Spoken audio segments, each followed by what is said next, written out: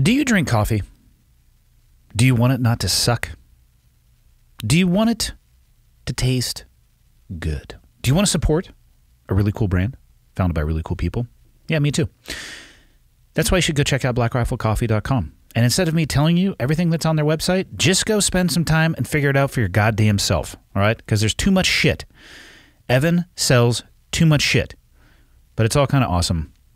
And I find myself all the time on the website buying shit because, like I said, I like coffee. I like cool people.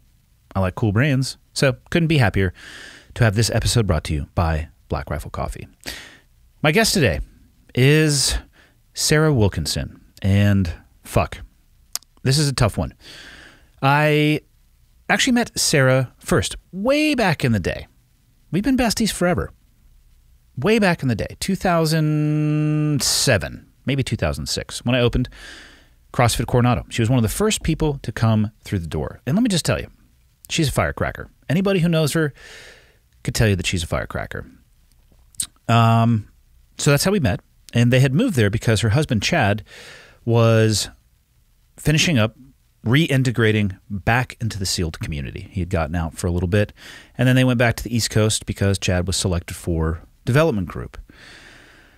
I said this is a tough one because the subject matter is one that is really difficult. In 2018, Chad took his own life, and the circumstances and situation around it, I'll let Sara speak for herself, but it's not anything that I would want anybody to have to live through.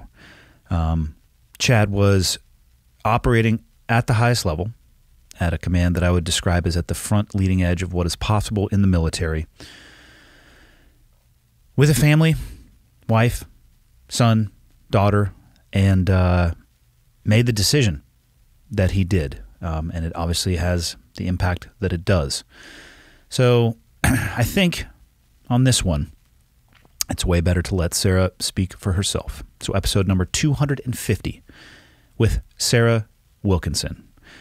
Enjoy, but also take notes. Okay, got the red smoke.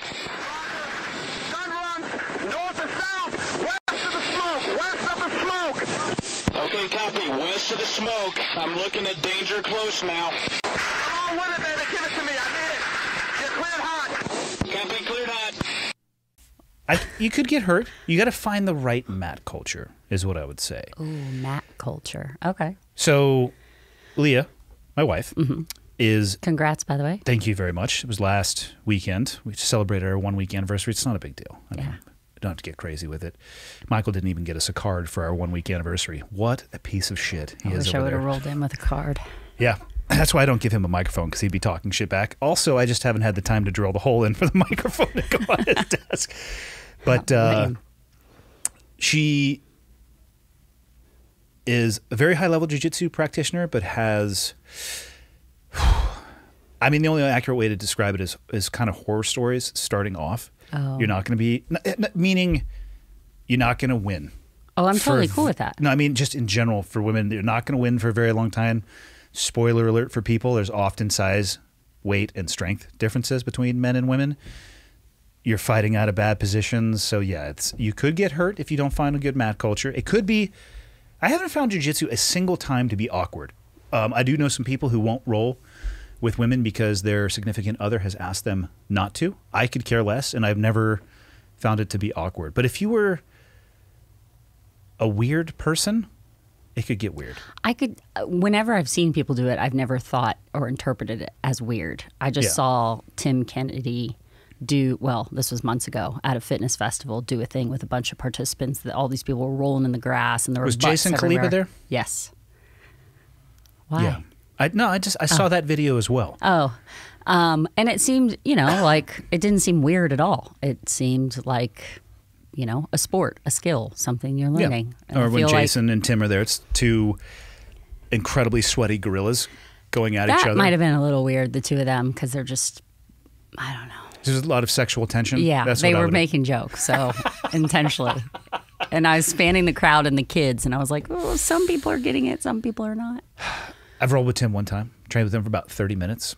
It How'd that go? was, oh, it didn't go great. Well, I take that back. If you were asking Tim, he'd go, spectacular. If you're asking me, holy cow. It actually reframed how I think about jiu-jitsu, though, because you can learn a lot when you get, I'll describe it as being smashed like that. Okay. He wasn't like vindictive or malicious at all.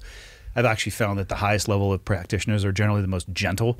Like they could absolutely give you the business if they wanted to, but they don't. Right. But you also realize that they're not, and that at any point in time they could do whatever they want to you. And Nice. so I try to reverse engineer that. Haven't figured it out yet. But he's a unique, very strong and skilled individual. I would not recommend you starting by rolling with Tim Kennedy. No, I'm good. I'm good. I'll pass. I'll pass. Do you think you'll ever pick it up? I would like to. I mean, I'm traveling around in a camper van, and, my skills are pretty limited should I ever get attacked. So really, it's like practical application, right? That's where tools come in, though. The best thing right now, it's just my face. I just put this face on, like, don't fuck with me. the RBF? This face right just here. the Is it resting working? bitch face? Yeah. All right. I've seen you point that face in my direction many times over the years. Since Yes. way back in probably 06 when we first met. Yes. I was thinking today, when I first started, for anybody listening, Andy was my first CrossFit coach, You're trainer. welcome. Yeah. You're welcome. Sure, and it was. I had just learned kipping pull-ups, and they really didn't look good. And I was doing a pull-up workout, and I think some dumbbell push press workout, and you were just standing there watching the class, and I also had a run. And I remember taking off for the run, and you just gave me this look, and I said, "What? Am I doing it wrong?" And you were like, "No, it's fine, but it'd be cooler if you went faster." I was like, "Damn it!" That does sound like it's something that So that was kind of the theme of my guidance in CrossFit. That's how it went. How did you find CrossFit Coronado? We're going in the way back time machine now. Way back time machine. So we moved to Coronado. Chad got stationed out there, and he was way into CrossFit when we lived back east, and I was so not into CrossFit because he was into it. Yeah. I went to a free workout at CrossFit San Diego on a Saturday just to like check the box and be like, hey, I did that CrossFit stuff. Still run by the Lugos at the time? And CJ Martin ran that class that day, and it was hard. And I remember him looking out the door, and I was like hobbling to my car. He said, "Hey, are you coming back?" And I got pissed because I thought he thinks he broke me. And I turned around and went, "Yeah, I'm coming back." Meanwhile, I couldn't even go down the stairs like the next day. I was so sore. But then I ended up on a beach cruiser rolling around Coronado, and I saw a sign for CrossFit Coronado. And you were just opening. You were like, one of the first members that ever came through the door. You guys listening? I was the first. One of the first members. I was the first. Fair enough. For today, you can be the first. I'm not going to correct you because I don't actually remember who the first person was. Yeah, because it was me. You know, the gym is still open. It is. I have not been back. I've gone by, walked by all the things, but I haven't gone back for a workout. And I go there often. I go to Coronado a lot. Yeah. But that was my first, let me think here. Yeah, it was the first business that I ever opened. A lot of learning experiences. Yeah. That's my first intro into really coaching people and realizing that it's 80% therapy, 20% actual coaching. It is a lot of therapy. You have to be pretty emotionally intelligent to be, I think, a successful trainer. I'm not so sure about that. No? I think if you can sit there and really pretend like you're listening, you're going to survive. I think you and I have two different philosophies. I'm not saying my philosophy is correct. I'm just saying right. it's a lot more than just teaching somebody how to do a deadlift. I was surprised actually at how open people would want to be about their lives. Oh, yeah. They do. They really do spill a lot. Yeah. Are you still working for CrossFit? I am not. I resigned in March this year. Okay. We're going to get to that in a second. Yeah. We met at the CrossFit gym. When did you start working for CrossFit? 2010. Okay. Yeah. So we moved back east. I opened a CrossFit gym. Yeah. You were killing it too, right? Yeah. Gym was super successful. Was running the affiliate for a while, but then by weird circumstances, everybody always asks, how do you get on CrossFit seminar staff, right? That's a question. And back then it was a very organic process for a lot of people. There wasn't like one roadmap.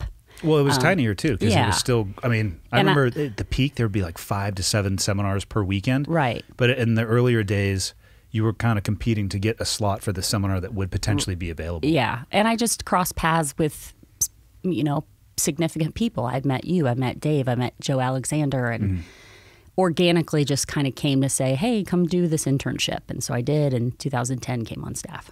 Okay. And then you were teaching level 1s for quite some time, right? Yep, level 1s, which panned into level 2s, and then I became a flow master, so that's just a course supervisor. And I did that until Chad died. I went back for 2 seminars since he's passed, and that's been 3 years, and then I resigned in March. So why did you decide to resign? March of 22. Yeah, this year. So, it's hard to explain the CrossFit community to people who aren't in it. And there's a lot of people who do CrossFit. I mean, the CrossFit seminar staff community. And it has the potential to be really powerful. And I've met people that have impacted my life so profoundly, and some of my dearest friends. And so it was more than just a job to me. It was very much an identity. And when Chad died, I remember saying to my girlfriend, like, who am I supposed to be? On so many levels, right? I'm no longer a wife. I'm not a spouse. I lost my best friend. Do I work for CrossFit? All these questions. And so I went back maybe January of 2020, I think, and tried to work a seminar. And just my headspace was really messed up. And I just knew I wasn't being a good teammate. And they were awesome to me. They really gave me a lot of grace and a lot of support and just said, we'd love to have you whenever you're ready to come back. And so at the beginning of this year, I made the decision. I was like, all right, I'm going to go try to do this because I missed it. And I went, but some really interesting things happened that weekend. I went, the seminar staff I worked with were awesome.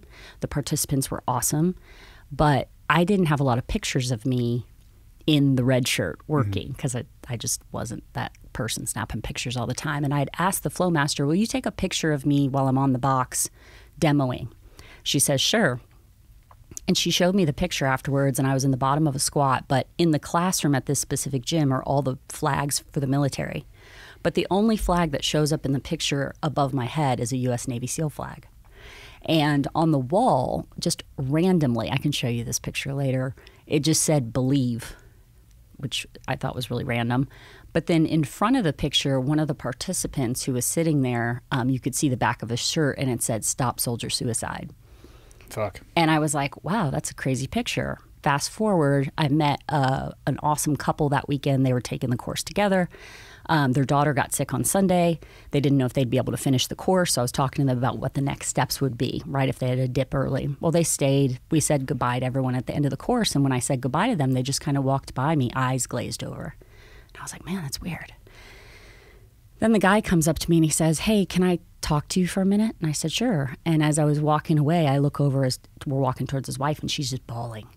And I'm like, oh, man, what's wrong with their daughter? So I said, oh, my gosh, are you okay? And she said, I looked at you all day yesterday, and I couldn't figure out what it was, but I knew you. And she said, so I went on social media, and I went on a dive, and I figured it out, and I realized who you were. She said, I've listened to your podcast, and I don't know, it was a while ago, 2 years ago or something, that she wasn't doing CrossFit or anything. And she shared that she had lost her dad the same way. And she just remembers saying, I want to be strong like you one day. And she went outside and she did modified Chad on a box, and then thus kind of set her trajectory, I guess, towards fitness. And that impacted me big to have. There's been a lot of great, sad, emotional, but good connections that have happened since my loss. And I think once I returned home, I just felt like I needed that weekend and those things to happen to realize that I probably am on another path now. I think the hardest part, one of the hardest parts about grief, and that people really don't understand unless you've experienced it, is that it doesn't allow, for sometimes it doesn't allow you to return to parts of your life even if you want to. And that's how I feel about CrossFit. So I love it. I love that family. I love that job. I think that I'm a very good trainer. I just can't go back. And that sucks. It's just the truth. It makes sense, though. Yeah. Do you feel strong? Depends on the day. And I asked that question because I can't even fathom going through and living through what you have. And I think it's easy for people to get a snapshot and watch somebody for a weekend and be like, fuck, that's what I need. That's what I want to be like. But behind the curtain, right, it may not be the same. I mean, I'll use working for CrossFit as an example. I worked for many years teaching the seminars. Yeah. So holding the same roles. Flow master, started off, the way that they, like a movement lecture, then technique, and then working your way up to it until they're like, all right, go to town. And then they're like, okay, stop saying these particular words because we got all these complaints. That was my journey, probably not yours. And you're very aware of that because you probably worked some seminars with me where I got a little off the rails with answers. Hey, we could go back and forth on these kind of stories all day because there are good ones in the vault. But there were weekends where I didn't want to be there.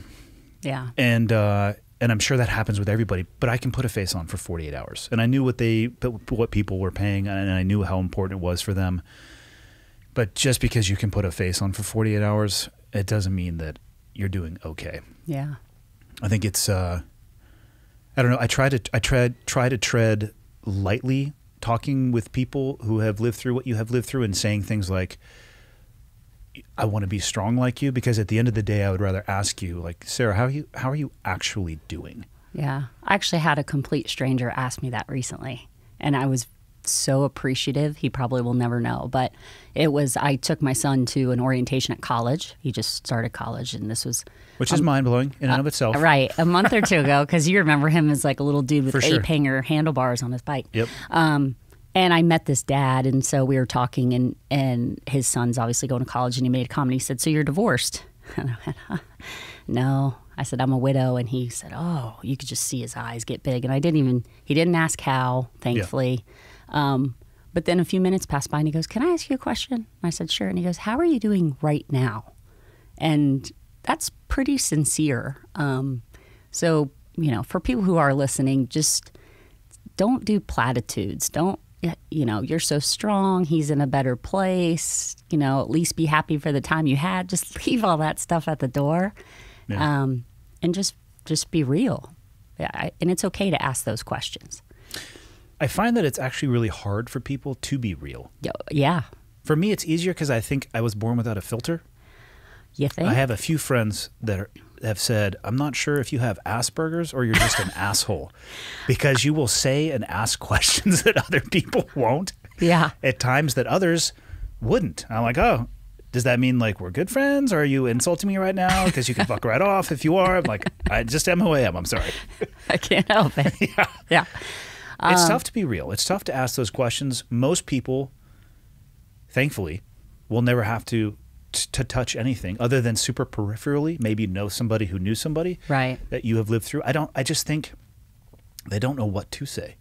Well, and no one gets out of this life without heartache, right? So everyone is going to experience loss at some point. And death, yeah. But when you experience, as my fellow widow girlfriends say, an out of timeline death, right? Chad was 42. He wasn't supposed to die, and it came out of nowhere. So that's pretty life-altering, crushing. So I think for me, I live pretty wide open, and I've had to talk to my kids about this a little bit too. I've obviously been on podcasts, and I share a lot through social media, and I think I do that because the world needs to have a little more realness. Not everything is shiny and polished and pretty. It's just not. And especially when it comes to like love, loss, heartache, I think you got to share the shitty stuff too. Yeah. And you can share it, or at least I try to share it appropriately to where hopefully it makes sense and strikes a nerve with either people who've never experienced it or people who maybe have but just don't have the voice to speak up. I don't know anybody who's gone through life or achieved something that would be described as that shiny that isn't behind the scenes a stairway of shit they had to climb. Yeah. I mean, maybe they're out there where they truly just got, gifted the best of life and silver spoon. But most of the time I've watched that go the other direction. Right. That's one of the things I hate about social media. It's wave tops and not the valleys. And I think the valleys and how you deal with the valleys say a lot more about you than how you deal with the best of days. Right. Which for me, that's, I don't know, pretty average experience across both, but easy days are a hell of a lot easier to deal with than the trenches, if you will. Yeah. Yeah. Well, it's easy to celebrate the good stuff, right? Yeah. It's hard to share all the bad stuff. And sometimes you don't share the bad stuff because you're waiting for someone to comfort you. You share it just because it's like, no, this is real. This is how I feel. This sucks. Yeah. Thankfully, I also have really amazing friends and family in my life. And I know that I am so incredibly fortunate to have so many amazing people to support me. That makes sense. Yeah. So Chad had gotten out of the military. Mm-hmm. When did he first come in? I mean, you guys have basically, I'm just going to say you were born at this essentially the same time and grew up as neighbors. You guys had known each other for longer than I've ever known a human being. Right. Yeah. I mean, first day of high school, right? So I was a teenage girl with crushes on starting to like boys and saw him the first day of high school and was done. I mean, have you seen him? Yeah. He's pretty hot, right? I mean, you can use like your dude meter. I mean, I've had good-looking guys say to me, he was a dime piece. And I was like, I don't know if I would have said it that way, but... He was a good-looking man. Right? Yeah. I might swing both ways for Brad Pitt, if I'm being honest. Brad Pitt's a good-looking guy. No, he was a striking gentleman. He just was always good-looking. So, yeah, we met when we were kids. So, basically that 27 years is how long I had him in my life. Why did he decide to get out the first time? I think we just both kind of chalked it up to the grass is greener. Yeah. Our dads were both military, so we met in a military DOD high school, right? We didn't know any other life than being in the military. All he ever wanted to do was be a SEAL. But once we had our daughter and then I was pregnant with our son, I think we both were just trying to do the parent thing. Like, oh, you're gone a lot. Let's try to create a little more normalcy for our own kids. Let's raise them in the same town so they have the same friends. I mean, I can name you like 2 friends from my childhood that I really still, well, maybe more now since losing Chad. But, yeah, I mean, I just didn't stay in touch with friends. We moved all the time. So he gets out. Where were you guys living at that time? We were in Virginia Beach. He was on an East Coast team, yeah, right? He was always East Coast. What was his original buds class? Or not his original bud class. What was his buds class? 204. Son of, I was going to talk shit. Yeah. But I can't. What were you? 212. Oh. Which is historically known and as written down as the hardest class that there ever was. Right under 204. That wasn't actually in the record books, but it's fine. I'm pretty sure I read 204, maybe 212. I mean, I'm actually not allowed by the bylaws to talk shit about people who went to buds before me, but everyone after is free game, so okay. I won't argue. I know. I tell people 204, and they kind of go, oh. Yeah. Yeah, I mean, he was an old guy, but yeah, we were in Virginia Beach, and he took a trip, work trip, skydiving. Not to interrupt you, yeah. Pre 9/11 though, right? Yeah, okay. 96. Yep. I think it was April of 96 he graduated. Yep, that makes sense. He was skydiving with buddies, and he told me that they would fall out of the plane and they'd say, you're not going to do this with your pharmaceutical buddies. So they were giving him big shit for getting out and leaving. He'd done 10 years, but he got out, got a job within pharmaceutical research, worked in a cubicle. Rumor is all the ladies had a crush on him. I mean, probably some of the dudes. Let's just say a lot of people had a crush on him. And yeah, so we got out, and I always share with people, if you're looking at the quote American dream, right, the standard, we had that. He had a good job, made good money, we had a house, 2 little kids, we had friends, and we hated it. Well, how did he land on pharmaceutical sales? So it was research. He was in research. Okay. His dad was in the Navy retired. I always get this wrong because I get his dad and my dad mixed up. Let's say 24 years. Got out, and that was kind of the direction he went, is in pharmaceuticals. So he worked with various companies. My sister-in-law also works in pharmaceuticals, and so just kind of led him down that path. Which is good that he had that off-ramp post-military. Yeah. And he went and became a project manager, and, of course, he was like, all right, what do I have to do to, like, succeed here. Level up to the very top. Exactly. So he was like chipping away, just doing what he had to do. Yeah. Probably a slightly different job satisfaction and fulfillment, though. Oh, I wish I would have recorded some of his conversations when he would come home at night, because you could just tell how much he's like, I don't even know. I'm sitting in the break room. There's baby showers happening. I mean, I've shared the story before, but I distinctly remember us doubting our decision basically from the minute it started. We tried to do the best we could because we're not quitters. We're both like, we're going to do this. But he left for work one day in a shirt and tie, and I do not find that attractive. Really? No. You didn't like dressed up Chad? No. Oh, I like Chad however he was dressed. Like, any way Chad is great. Love him. I'm just saying, like, I was raised as a military kid. You know, my dad left for work in like camis or a suit, you know, like his uniform. And then Chad, you know, team guys, not really so many uniforms happening, but like. What are you talking about? Flip-flops, shorts, right, t-shirts, shorts, gaiters, hat. Yeah. I mean, you know, it's like carry a pocket knife, have a gun, you know, like manly. I mean, it's not written down anywhere that that's a uniform, but let's be honest. You and I, if there was a team guy in this town and we were driving by, I'd be like, team guy. Okay, it's so funny you say that, because Chad and I had this argument all the time, and I would say, I can spot you guys a mile away. He's like, no, you can't. Yes, You're only saying that because we're in Virginia Beach. I'm like, no, I can tell. I can just tell by the way you walk. But yeah, he left for work, and I remember flipping his tie, and I said, that's dumb. We're going back in. And we sold our house, and we sold half of what we owned, and we put another like fourth of it in storage, and we filled up a U-Haul. I flew to Coronado with our 2 kids. He drove a U-Haul, eating sunflower seeds, drinking Red Bull, and just plowed cross country. I mean, if you're going to do it, that's the way. Because west of the Appalachians, it's a little flat. Yeah. I've done both of those drives, and goddamn, thankfully there's some energy drinks that can help you along the way. Well, I don't know. I'm in the middle of a long road trip, and you're breaking it up, though. That's true. He was on a Cannonball Run. Yeah, he was. It was like... You know, yeah, that's the only way you can do it until you get to the Rockies, and then it's a little bit better. Yeah. So we came back in.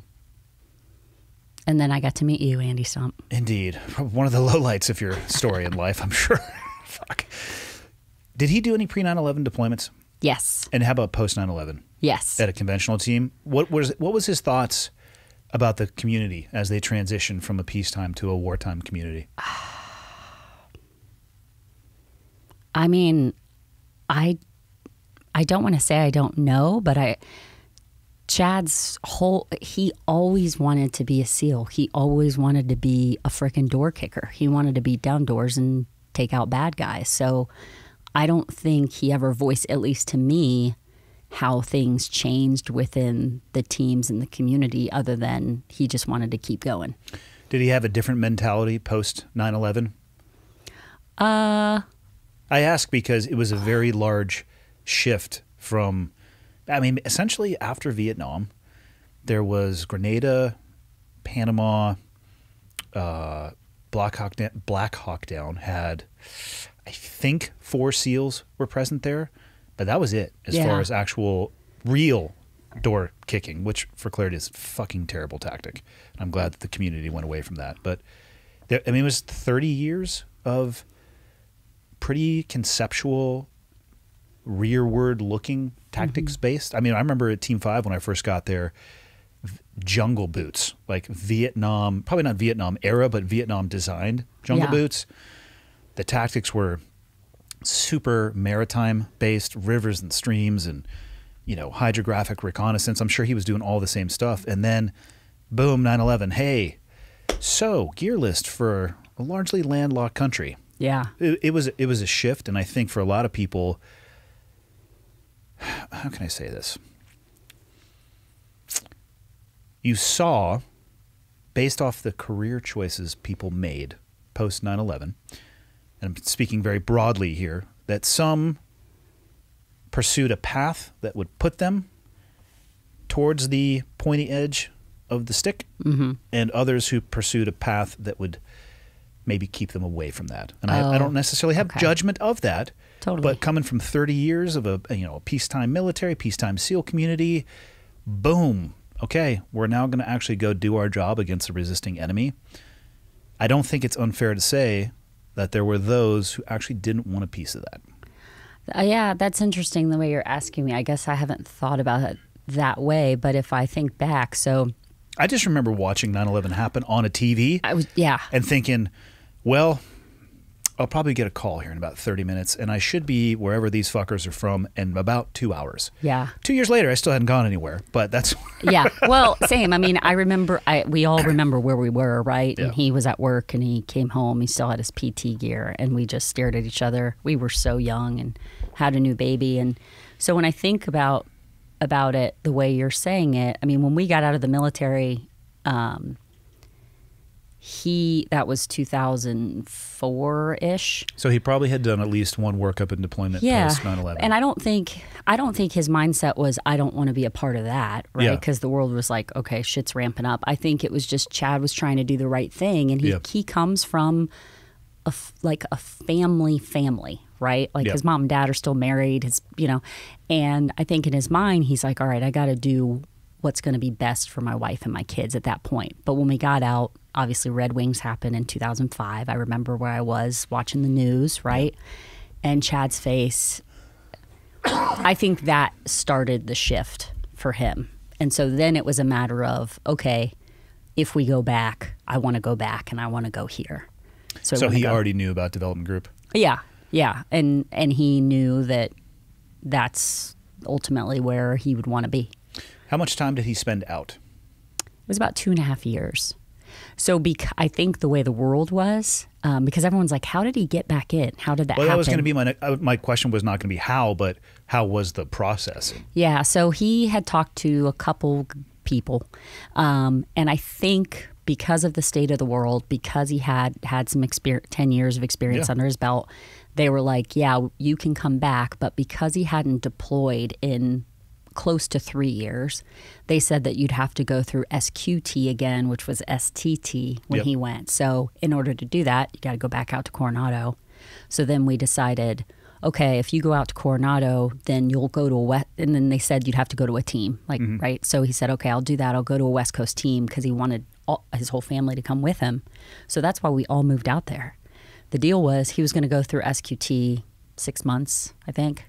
About that, something. I want to say it's like 6 months. It starts getting hazy for me about the post-buds pipelines. And then I think he was slotted to go to Team 7. And it was cool. I think he enjoyed it. Chad was, one thing I loved about him is that he was such a natural teacher. He was really good at teaching you what he knows without making you feel stupid.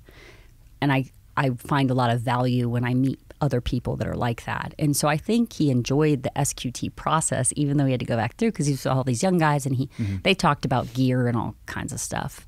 His trajectory was go to a West Coast team, but somebody from the East Coast came and spoke to the class and kind of said, hey, long term, if this is what you're thinking, X, Y, Z is what you got to do. And he talked to them and they kind of said, you don't need to go. You need to come screen now. So they let him screen right at SQT? Yeah.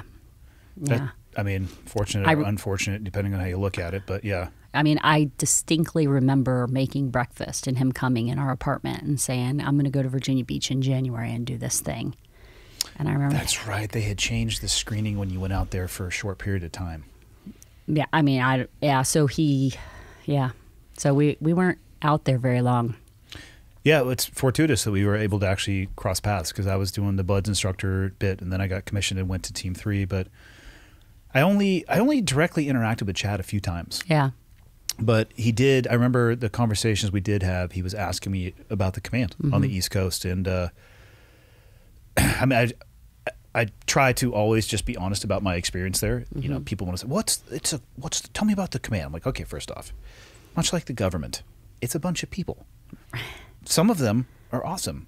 Some of them you would want to step on with your boot and scrape them off on carpet somewhere because they suck. And you might encounter both of those people over there. So I tried to give him an honest, at least my own experience and assessment. My experience there, I would describe, was good. I had, you'd never believe this, small shouting match with a senior enlisted member on my departure from there. We had a disagreement about an agreement that had been made about giving me a little bit of time off to recover, which didn't end up working out that way, which is kind of why I ended up leaving. But... yeah, it was, I forgot that he was in SQT at the time. He must have been like Papa Santa Claus to those 18 and 19-year-olds? I mean, I think he really enjoyed. Oh, he was the Oracle. He was like the Neo of SQT. They would just come to him and like download the Matrix into us. Because I mean, at that point, if you didn't have his path, you've gone, Navy boot camp. I think they had the pre-selection pipeline at that point. Buds, and all three of those don't teach you how to be a team guy. Yeah. In SQT, I think they will write the first chapters of the novel. Mm-hmm. But if I had been in one of those young kids' shoes and the guy had 10 years of experience, oh man, he would have hated me. I'm like, so what about this? What about that? What would you do here? Yeah, I think he liked it. I really do. I think he enjoyed it. Yeah. So. Well, it was to their benefit for sure. Yeah. Those are gems, hidden gems that I don't think people realize until so much later on. Yeah. Did you have any trepidation about him coming back in a post 9/11 world? I've been asked that before, and no. And maybe that's just being naive. Maybe that's love, right?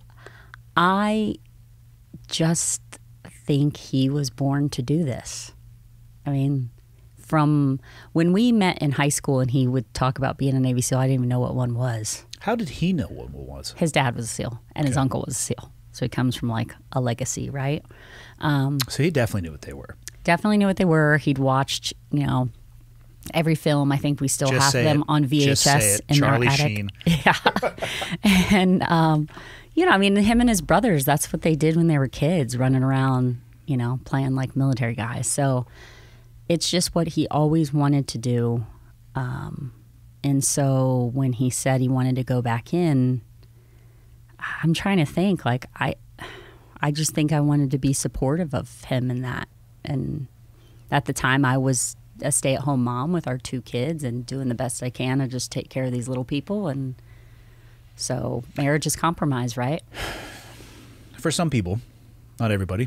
Did you have an understanding of what that East Coast Command was? No. Did he? I don't know.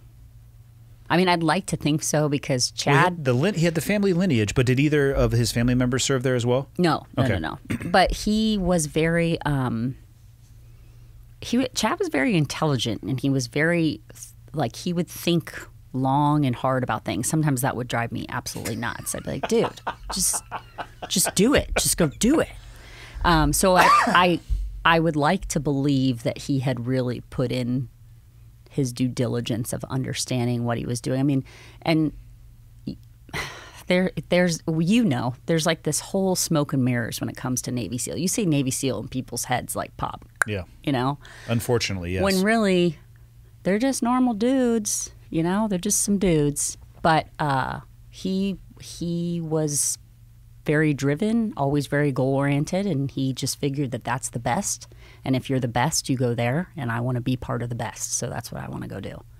So your guys' time in Coronado was actually quite short. Very short, which I was very upset. Maybe just over a year? No, less than that. Really? Yeah. I didn't realize that we had crossed paths for that short of a period of time. You are welcome. Truly.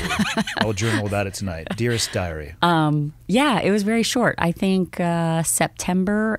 I got there in September, and I think we left in April. I guess I didn't realize it was so short because we would bounce into each other in the CrossFit world from time to time. So I still would see you even though you guys had separated coasts. Yeah. So you went back, you guys moved back as he was going through selection? Yeah. What year? 2008. Okay. Which was a miserable time. Selection was? Yeah, it was hard. It was stressful. It was let's back up. It's when I also started my first business. A lot of learning curves there. So we moved back, didn't know where we wanted to live, rented an apartment because he was screening. So we kind of just didn't know, right? Rented a little garage in the parking lot of an apartment complex and outfitted out with enough stuff to work out for 2 people. Because at the time there were only 2 gyms in Virginia Beach, and they didn't say I couldn't bring my kids, but there was really nowhere for them to be safely in the gym. So we just outfitted our garage, and then it was just like Kevin Costner. If you build it, it will come. People just started showing up to my garage, and so then I opened a gym while Chad was going through Green Team, which I would not recommend to anybody to start a business. That's like 2 magnets being pulled in the opposite direction. It was, and then basically our lives were 110 miles per hour from then on. Yeah. And it seems like it could very easily be on a relatively parallel road, but oftentimes turning in different directions. Yeah, it definitely got that way. How'd you manage that? I will just run myself ragged, you know? I mean, more, I guess, not the business, but how did you maintain your closeness to Chad with that time, distance, and separation apart? Yeah. He was very much a family guy. So, you know, he would tease me sometimes and he'd say, well, I don't have friends. You have friends. I don't have friends. I don't want friends. You're my friend. And I'd be like, well, he had plenty of friends. I know he had friends. And I'm like, yeah, but you can go out, like go drink beers with dudes or whatever you dudes do. Go do some dude things. We do the same stuff that you ladies do, but it's just dudes. But girls are more fun. But that's and okay. They're also less dangerous because the dudes will at some point be like, oh, we'll throw things at each other, or there's a chainsaw over there, or let's steal that car. Yeah. When he was gone on a trip, the deal was if you're gone, you're gone, and if you're home, you're home. And I encouraged him to go out and do things. I'm not saying I was that type of spouse, but he really liked to be with the kids and I. So when he was home with trips, we were together. Took advantage of the time that you had. Yeah, we tried. Yeah. It's tough to describe the operational cycle of even just a conventional team pre 9/11. Mm-hmm. You can break it out into, this is our 18-month cycle and blah, blah, blah, blah, blah. And people are like, oh, that's not too bad. It's like, yeah, but even when we're home, we're still training a lot. So you're there-ish, physically present, perhaps mentally checked out, worried about your next day. And, oh, yeah, this training is in the U.S., but we can't do that where we live, so we have to drive over here. It's a shit show. And then the operational cycle, at least I can't even speak to what it is now because I know they've added a squadron and a bunch of other stuff. But you want to talk about a high-tempo organization. Yeah. Holy shit. That was like a treadmill on, crack. I don't know. Yeah, well, let's say they can put a treadmill on a 10. That place would be like trying to get a flat, dead start onto something that's on an 8 and not hit your face on the ground. Yeah. Yeah, I mean, the tempo, and I've talked about that in like speeches I've given and stuff. It's not for the faint of heart for the active duty and for their spouses. I mean, and I'm going to go ahead and say it, and you're probably going to have a comment. Navy SEALs are badasses. Their wives are fucking badasses. I mean, I would agree with you. You have to be so independent and so resilient and self-assured and confident. Sometimes it's exhausting, but you also have to manage a lot. And so it's definitely a unique dynamic. It's not for everybody, just like being a SEAL isn't for everybody. And there's a lot of unspokenness that goes on. So just like with the guys, right? You will be at barbecues and guy will be like, hey man, you going to do the thing? Yeah. Mm-hmm. We leave Tuesday, whatever. And you're like, whatever they're talking about. And same thing with the women. We also understood, depending on what group your husband was, you kind of stick together because they're on the same cycle. If all of our husbands are gone, then we stick up for each other and help each other out. And it has the potential to be powerful. It also has the potential to be harmful. I mean, like so many things in life. But I would only add an asterisk to what you said. Some Navy SEALs are badass. Mm-hmm. Some of the wives are badass. And the reason I would add that word to the front of it is it's a very bizarre job. Mm-hmm. And in my experience, it was incredibly common people. And this is not my phrase. I've heard other people say this, and I totally agree with it, though. It's really common people tasked with doing some very uncommon things. But most of them are average intelligence, average build. There's some superstars and there's some absolute anchors, and I mean that in the most negative sense of the word. But I just had a picture come in my mind. Yeah, but there's both. But so again, it's just people. Some people, I've talked about this actually quite a bit. The honor man in my buds class is in prison with his wife. He was a murderer. Oh. Wow. Yeah. They lured a couple back to their house, killed them, chopped them up, put them into grocery store. Stop it. Swear to God. Ben Seifert. He's in prison right now. Just got denied parole, but he's going to have to be released, I think, in 10 years or something like that. So he will be out. He will get a podcast invitation. I hope he loses his mind. And that's, I'm going to leave. I'm not going to say any more because I don't want to legally fuck myself in the future. I never heard that. It happened on the East Coast, up in Maryland, I believe. I'll send you a link. It's no big deal. It's a fun article. But my point in bringing him up is it's a bizarre occupation which can draw some unstable and bizarre individuals. There are people who see being a SEAL as something other than service. They're scratching an itch, or they think that they're going to scratch an itch for themselves.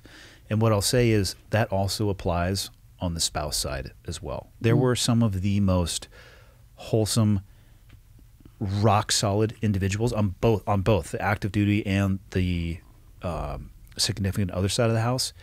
And there were some insane motherfuckers in both as well too. Neither of them do a good job of painting the community well, because it's just this conglomerate of individuals. And I find that the ones that are the train wrecks oftentimes paint with a deeper brush than the ones who kind of are just sitting there doing their job and doing their thing. Well, I think we also get pushed in this funnel, right? Just like we're talking about, if you manage to go to BUD/S and become a SEAL, everyone says, oh, the training's so hard. So it's gotta elicit this one type of person, this badass. And so same thing with the spouses. Like if you're married to the person, you must be this type of person, when really at the end of the day, we're just people, right? You're just people. And the broad brush approach is one that I always caution people against, because I don't know of a single community, political, religious, doctors, like there's no community that's pure, because it's full of people, and some of those people are super fucked up. Yeah. And at the end of the day, it's a job title. And I'll be honest with you, BUD/S training isn't that hard. It's painful, but at 18, when you don't have shit else to do, and you really enjoy watching other people quit, it's like that's terrible. Is it though? I know some kids in BUD/S right now. Yeah. I hope they're suffering wherever they are. I hope they're in the water, and a wave is crashing over their face, and it goes in their nose, mouth, and ears at the same time. Oh, you're terrible. I'm not terrible. It needs to be hard. Yes. But I bet you Chad would agree with this, I could teach a monkey to do the things that they taught us to do. So they screened us for what I think, looking back on it, there's obviously the physical requirements. Like you have to meet a certain physical criteria to do all the stuff they ask. There is a mental toughness component to that. I think a lot of it, what they're actually screening for is problem solving ability, like critical thinking and problem solving. I used to think it was heavy on the critical thinking, and then I've since watched some guys that I used to work with go very deep down the conspiracy theory rabbit hole. So I have some concerns about whether or not they're really screening for critical thinking, because some of the rabbit holes they've gone down are fucking terrifying to me. Yeah. And they make these really long posts, and I will just be an asshole, and I'll just write, hey, if you need help, just ask for it. There's an easier way than writing 8 paragraphs. It's like, fuck. Killing me. Oh. But it's not, it does hurt, but it's 6 months of your life. Yeah. It's not that hard. And it also, it doesn't necessarily prepare you for, or equip you for success, or equip you with the tools for success later on in life, like I think some people do. Some people think it does. Like you said, if you say the term Navy SEAL, people's heads snap. Yeah. It opens doors that some people are not qualified to walk through. And I've seen that happen many times. And I've seen underqualified people, in my opinion, underqualified people have opportunities placed in front of them because of this stupid fucking $3 pin that we wore on our uniform. And that organization or an entire community will have a bad experience with that person, because at some point you got to separate the wheat from the chaff, and they're asked to do a job and they're not doing a really good job. So eventually they get let go, or they'll have an explosion, a metaphorical explosion at work. And then that door becomes closed to everybody that could have followed behind them. Yeah. It's a double-edged sword for sure, but it's not as big of a deal as people make it out to be. Yeah. Unfortunately. Well, I wish it was. I wish we issued a fucking cape at the end of BUD/S. It's not the case. It's poncho liner, which doesn't do shit. I do have a cape. I have my own cape. Has my name on it. True story. I will send you a picture. Okay. I knew Chad, long before he became a SEAL, and I was grateful for that. Like, I felt like, anyway, I knew him to his core. But, talking about reputations, once you are a widow to one of these guys, I don't know if everybody feels this way. I can't speak for the other ladies, but I feel a lot of pressure to represent him in the best possible way. And I had a friend, one of his old COs, say, "You are not Chad. You are not 100% Chad. Chad is not 100% you." But I think, and I get what he's saying, and it makes total sense, but it's just hard because I see him a certain way. I'd like to believe he had a good reputation. Everybody says that, but then everybody says good things about someone who's died. I mean, that's not true. I've said horrendous things about people who died. Not you, because you don't have a filter. We've already determined that. But like, you know, everyone says nice things, and so you want to assume he has this good reputation. So now moving forward, it's just sometimes it's a lot of pressure. Yeah. Are you putting that on yourself, or do you feel that coming from other people? No, I'm sure it's all self-imposed. It's just how I am. I mean, we both are pretty, I would say, type A driven people. Yeah. So, yeah. How can you be yourself if you feel that pressure to represent him? I mean, I feel like I am myself as much as I can, but that's a lot of weight, though. It is. And you feel, you know, especially when you still live in the same town, you know, our communities, East Coast, West Coast. West Coast is a little better because it's a little more spread out. Virginia Beach is pretty condensed and you're on top of people. And I have a PowerPoint, just so you know, that explains why the West Coast is better. Oh. And it goes on for hours. We could start with the weather. Well, how about we could talk about the humidity? Yeah. A little bit of that? Pretty soon I'm going to park my van on the West Coast. Why do you think I'm here? I'm driving there. Yeah. But, you know, I mean, just being in Virginia Beach, I think all of us that are still there feel it a little bit of that. And this is not because anybody in the community has said anything or done anything wrong or made me feel this way, but you do feel like they're kind of watching you. You know? Well, you can't escape it. Yeah. I mean, for people who, I'm assuming people who listen to this podcast understand my military background. But for people not familiar with the SEAL teams, you have San Diego for odd teams and Virginia Beach for even. It's the most densely populated SEAL area. There's Hawaii and some other places you can go. But, I mean, let's say, obviously with Hawaii and a couple of other disassociated tours, let's say half of the SEAL community is in Virginia Beach proper. Yeah. How could you not? There's no way you're going to escape that. Yeah. It's the most densely populated SEAL area in the United States. Yeah. So it's painful, you know, and you walk around and you see guys with their family and you know, like you said, you can spot them a mile away. Yeah. I mean, I can see a team guy coming blocks.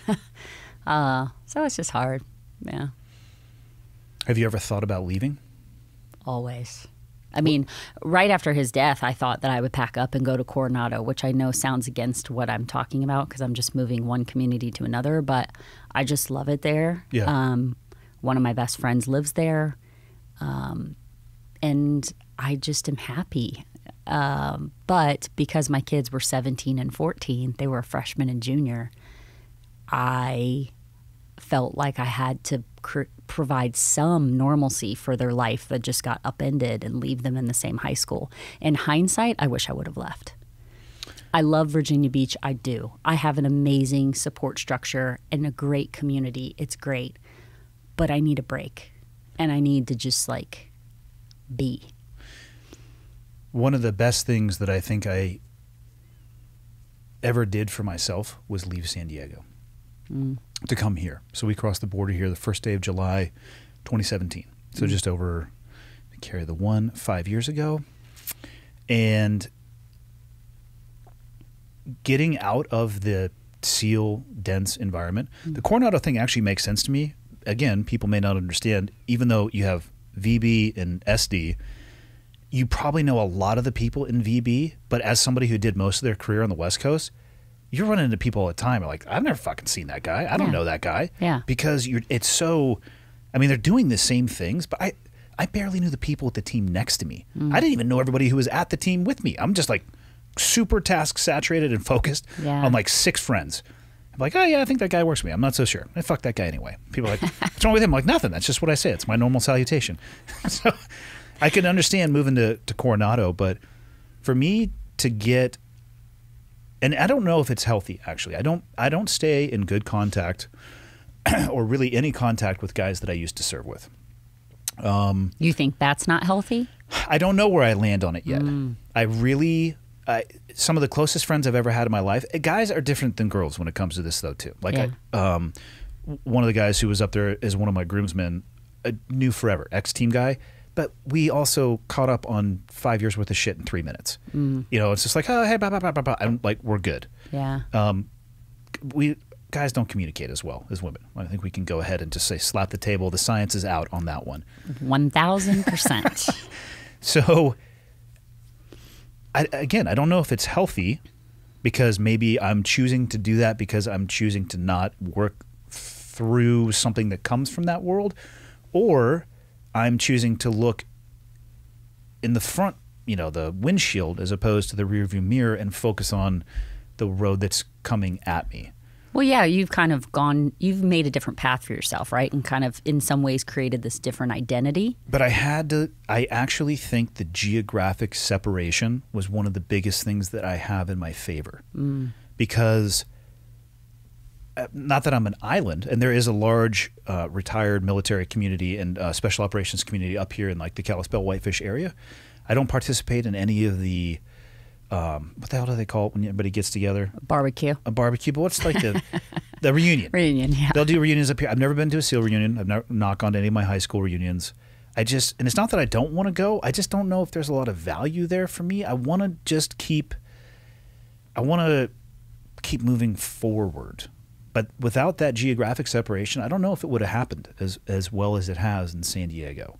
I'm not telling you I think you should move, but I think there might be, since you're already thinking about it or wanting to, there might be something there. Well, I think it's also, if you look at the numbers, thinking of myself, right, as a widow, how many widows haven't found another significant other, and we live in Virginia Beach, you know? Yeah. There definitely are, they have, and they've moved on and they've found new partners, and it's wonderful, but there is a large number of us that have not been able to find that. And I'm not, you know, is it us? Is it the community? Do you want to find that? I do. Yeah, I do. Yeah. If you would have asked me a year and a half ago, I would have said, fuck no. Yeah. But another widow said this to me. She said, and this is what moved the needle. She said, I think the love you had with Chad was the same love I had. She named her husband. I don't want to call her out. She said, I think that's a once-in-a-lifetime kind of love. She said, but what I also know is I don't want to be alone forever. And when she said that, I don't know what, something completely shifted in me. I mean, I was 41 when he died. I'll be 45 on Thursday. And you have a lot of life to live. And so to potentially think I'm an empty nester, you know, my daughter lives in San Diego, my son's in college. It's just me, which I'm fine with, but I would like to think that I won't be alone forever for the rest of my life. That's kind of sad. I think people are meant to have a partner and have someone to share life with. And I think that most of the other amazing women I know feel that deep down. Yeah, I have known some widows who they have a very staunch stance. Like that was it. And yeah. Again, I mean, I'll try to stop saying I can't even imagine what you have lived through, because I would basically just be saying that for as long as we're sitting here. So I can't imagine what they have been through. So I have no fucking judgment whatsoever, just pure empathy. And if that's how they feel and that's what they want to do, okay, that's their choice to make. I land where you land, meaning in that I don't want to be alone. I don't think life is meant to be lived alone. I don't. Yeah, I agree. I bounced up against that with my divorce. I mean, you know my ex-wife pretty well. And I wish her nothing but the best. And I do hope that she is able to find somebody and move on, because when I first left, my thought was, okay, like I'm going to be alone. And that headspace sucks. It's a miserable existence, and I wouldn't want that for anybody else. And if they're like, hey, this is the way it's going to be, like, okay, like live your life however you want to, but I do land, I think, more where your headspace is at. However, now you got to think about, and I'm not trying to take away your experience, right? Divorce is definitely I would say, more common at our age. But now imagine this. It's like, oh, so you're a widow? Yeah. He was your high school sweetheart? Yeah. He was a Navy SEAL? Yeah. He was at the command? Yeah. He died by suicide? Yeah. That's a pretty big grenade, you know, for someone to walk into. It's like, I get it. So you better be a confident. That's what you'll end up with, dude. Though. The person that can. It's a tough act to follow. Yeah. It's the only way you can put that. Yeah. The person that can accept all of that and still stand there and be for you what you need will be the right person for sure. Yeah. They're out there. Somewhere. I think they're in Kansas. Well. Have you okay. toured Kansas? I did. I saw my first tumbleweed there. Did you notice that the topography is exactly similar to this table? That's funny. When I sat down, I was like, this looks so familiar, Kansas. Yeah. When I took my van out to Colorado to get built out, I drove through Kansas in December. Oh, that's not the time to do that. It was super entertaining. Yeah. No. Yeah, that's not the time to do that. Spring or it's fall? Like 5 hours from like if you're driving east fast to west. Oh, yeah. the Willy Wagon goes pretty fast. The Willy Wagon? Yeah. That's perfect. Yeah. Oh, yeah. So what did Chad think about selection? Because I'll preface that with, when I checked in and started selection, one of the first things they did was give us our supply issue, which was like 8 shopping carts, and people just kept pouring shit into it, and I got more gear than I had ever seen it was like a platoon's worth of gear. Yeah. I knew I was in the right spot. I currently pay a lot of money for a storage unit that is filled to the ceiling with gear. And here's a fun story. Last summer, I decided to clean it out.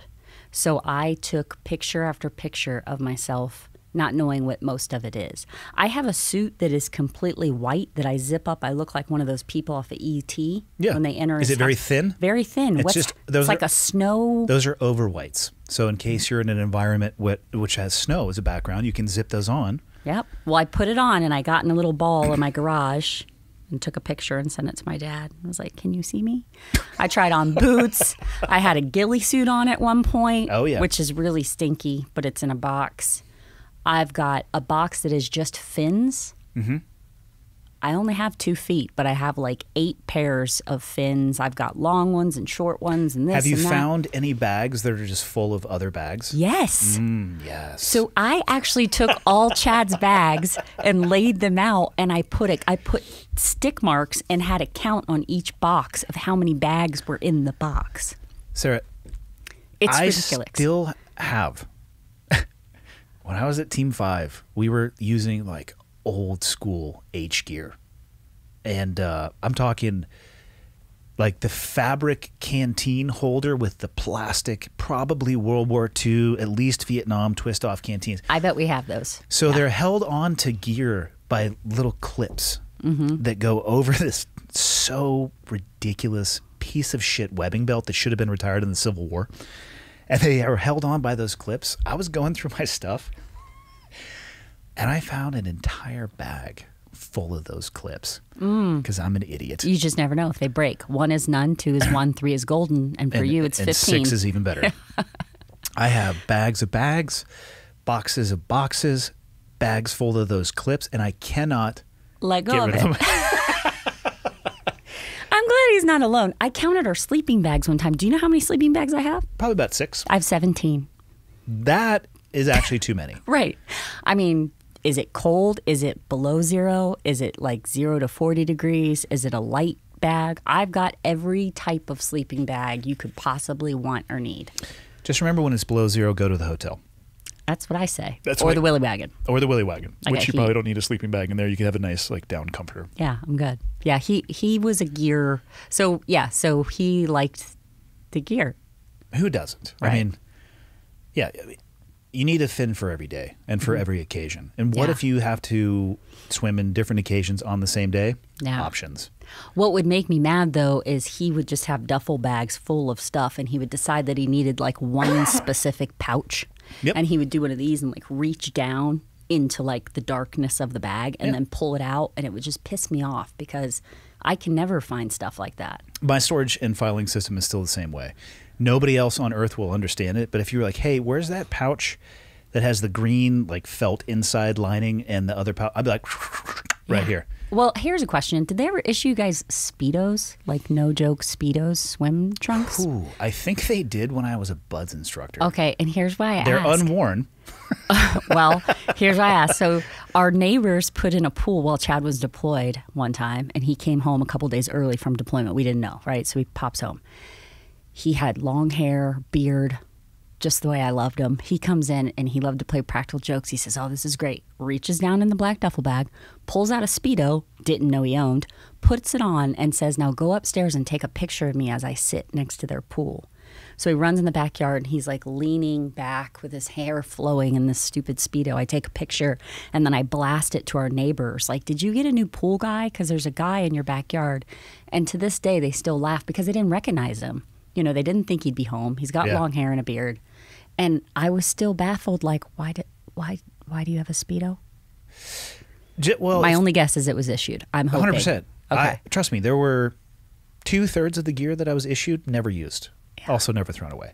I have a lot of things with tags on it. I have like Mustang water survival suits for like fucking like the Arctic. Nice. Like if I was going to go be on the deadliest catch, which I'm not going to. But I still have them. Yeah, yeah. We've got like mountain hardware overalls. Oh, yeah. Yeah, okay, good. Yeah. This makes me feel better because my dad's like, when are you going to get rid of it? And I'm like, I don't know. And that's hard to go through his stuff. That's been a whole process in itself. I can only imagine. Yeah. Especially with it being so much. And yeah, again, I can't even fathom. So what, I mean, obviously he was successful in selection. What were his thoughts about it? I mean, it was hard. He, you know, as they weaned themselves down closer and closer, it came down to where he, I don't know how to say this or what to share, but like where he had hoped or wanted to go, right? Like what squadron he was going to go on. So was that based off he had probably friends in that particular squadron? I don't really know. See, the thing is he wanted to go to one in particular, and that's not where he went. He went because a friend of ours was on another one and pulled him that way. And I told him that I think he saved Chad's life because I think if he had gone where he wanted to go, I think he would have died sooner. Helicopter? Yeah. Yeah. So that was my old squadron. Yeah. Yeah. Yeah, if I would have stayed, obviously there are people that move around. I think about that one pretty often because that was the troop that I was in. So, yeah, you never really know. You just don't know. Yeah. I mean, who knows how it would have played out, but yeah. And so, and then, you know, once you're with your group, and that's your brand, so to speak. Oh, for sure. Plenty of people with plenty of tattoos. Right. It's interesting when they switch and have to get a new tattoo. Fun fact, Chad did not have a single tattoo. Did you know that? Are you sure he was a SEAL? I thought you were going to ask me just, are you sure? I'm like, I think I know. Yeah, he never got tattoos. He talked about it for a while, and I was like, there's no freaking way. Most of the guys, it's either not that many or a lot. Really, really creeping towards a prison bodysuit. I like tattoos. I wish you would have got some. You have some tattoos. Right. I am a fan. Yeah. So he gets selected for his squadron. Mm-hmm. How was his transition to the assault team? I mean, he just didn't share a lot with work with me. You know, he's just super focused. I guess I meant more, did he seem like he was where he wanted to be? Fulfillment. I think so. At least in the beginning. And then I think as the years passed, it just shifted. Everything shifted. Yeah. You know, when we got there, obviously 9/11 had been going on, or post 9/11 had been going on for many years, but then deaths really started happening. And obviously there were a handful before we got there, but there were just a lot of deaths and a lot of changes in terms of cycle time and workups and deployments, and leadership is always turning over. And I think it just really took its toll on him and a lot of people. And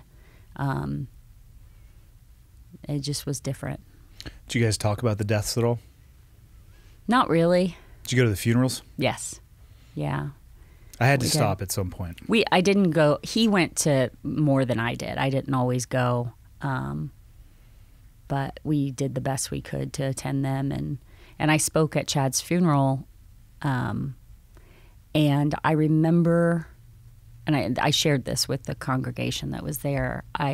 When I spoke, we had attended a funeral the year before, and we were leaving the chapel where most of the kind of memorials are done, and it was packed. I mean, just packed as they are. And I remember driving out of the parking lot, and Chad said, there's a lot of people here. And I said, yeah, there is. And he said, I don't think that many people would come to my funeral. And that, like, there's just a handful of things that really haunt me, and that's one of them. And I shared that day when I spoke, because his was standing room only. Like, I don't remember that so much, but people have reminded me, and then I'm like, oh yeah, I remember walking out. But yeah, when he said it, and I kind of was like, what?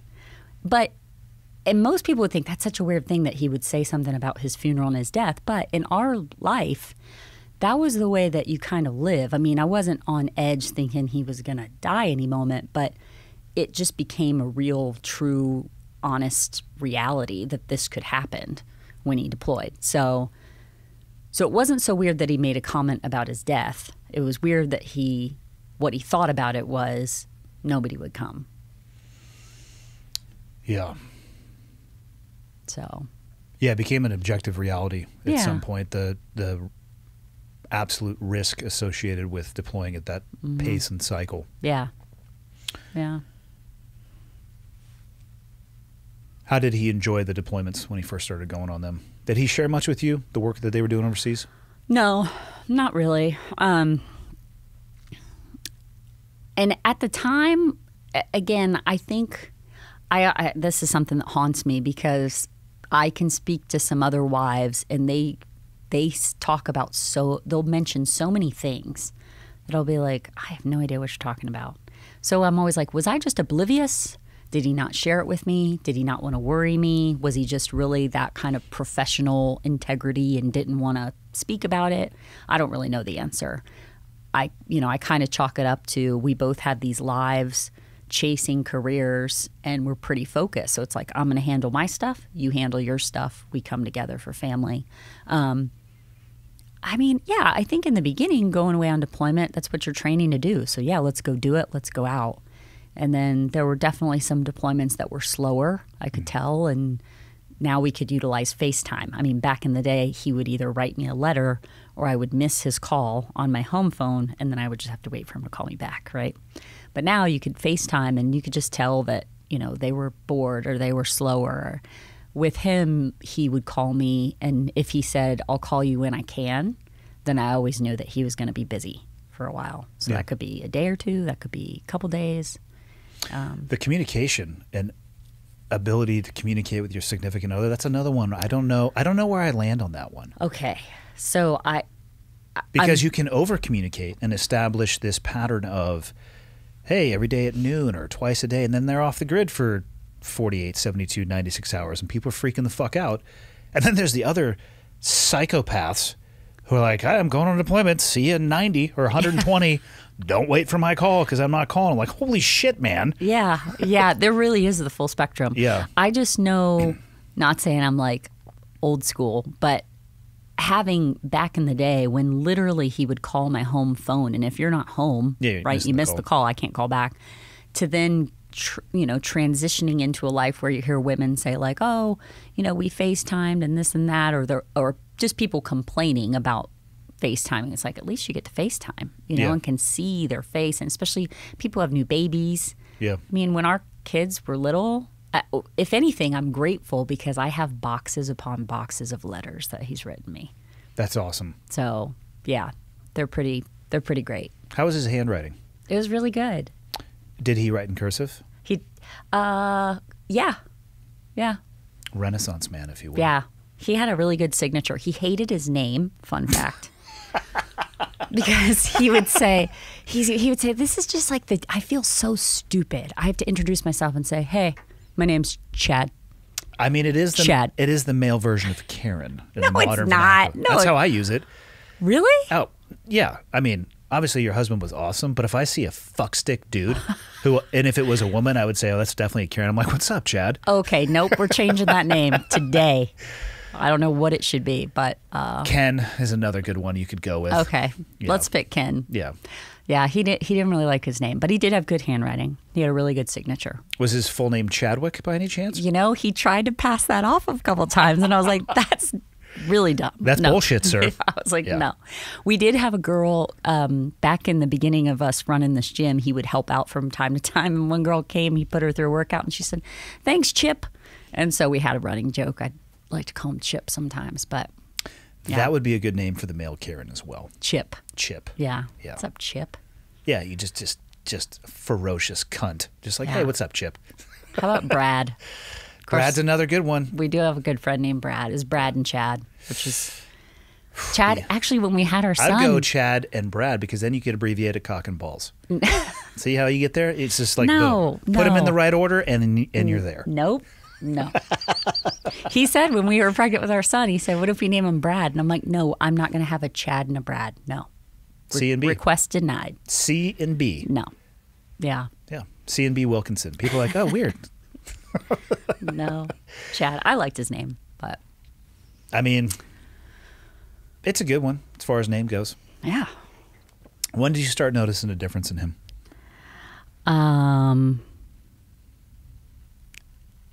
I don't think I really noticed it at the time.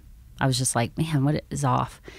But looking back, I realized it was much bigger. And I think it was probably around, I'm going to go back to June of 2018. So he died in October of 2018 for anybody listening. But June of 2018, we took a family vacation. We went to the Grand Canyon, Arizona, bopped around. And he had started a new job position. Yep. And he just I don't know. He just didn't seem happy. He seems kind of restless. He on that vacation, I mean, he was pretty much like checked out. We were staying at this awesome resort for a day or two in Scottsdale, and he didn't even want to leave the room. I mean, he just wanted to lay in his bed. And it's like, you're here with your wife and your two kids, you know? And I've shared this before too, but his attention got bad. And so I would be talking to him as spouses do, and he would zone out. And so you just think, oh, that whole selective listening thing. So I would just say, Chad, Chad, Chad, Chad, Chad. I would do that until he would just look at me, and then he'd say, what? I remember him going, what? On the couch. I said, did you not hear me? I was doing this whole thing. And he said, you know, you're talking to me, and all I'm thinking is like, well, that's not going to kill me, and that's not going to kill me. And He verbalized that? yeah. And I remember thinking, and it makes me feel like such a failure, like honestly sharing this story. Like, were you not paying attention? Like, where were you, Sarah? But I was like, what a weird thing to say. Yeah. You know? Because I kind of didn't know if he was messing with me, but I don't think he was. So yeah, June. The career change that he made. Yeah. I obviously know which path he was going down, and to leave that broad. Was it his choice to make the career change? From everything I understand, it was. Was he doing so in an attempt to change his operational tempo or cycle? I don't know if that was his drive or if it was really just to pivot to do something different. Yeah. Because sometimes people will make that choice to. It's kind of a ladder, right, Yeah. inside of a squadron, and there's only so many roles available, so they'll kind of ping pong out. So I've Yeah. seen him do it from a career perspective to hit those mandatory wickets that you have to Right. advance, and I've seen it because people are like, "Fuck, I'm burned out. Yeah. I don't want to leave the command as the umbrella, but I want to do something different." Right. So I was curious. And then there are people who are just so far in line for those advancement positions. It's like, hey, man, you got to go. Right. You can go do this job. Those are the ones I've seen that sometimes have a little bit of resentment about it because they didn't really have a hand on the wheel making the choice. And I, again, from how I understood it, was that he was choosing Yeah. to kind of pivot and go do this. Sometimes things are also, though, are not what you think they're going to be. I think that's what happened with this. Yeah. So, again, just my perspective and some things that he shared. He just didn't feel like he was in the right spot. And he, in July, when I went back, I recently was doing a media thing for somebody, and they wanted pictures of Chad. So, and I've been putting them in files on my phone. And it was weird. This one time as I'm scrolling through just a couple months ago, I started to realize when he stopped smiling. And he wasn't a big smiler. He was pretty like stoic. I don't know. But yeah, we were 4th of July with his family, and we took a family photo. And if you looked at the photo, he's almost kind of scary. I didn't notice at the time. I mean, he just has this look in his eyes that's like he doesn't want to be there. He's not smiling, and he's almost looking through you. 1,000-yard stare. Yeah. So yeah, I think it was that summer he changed.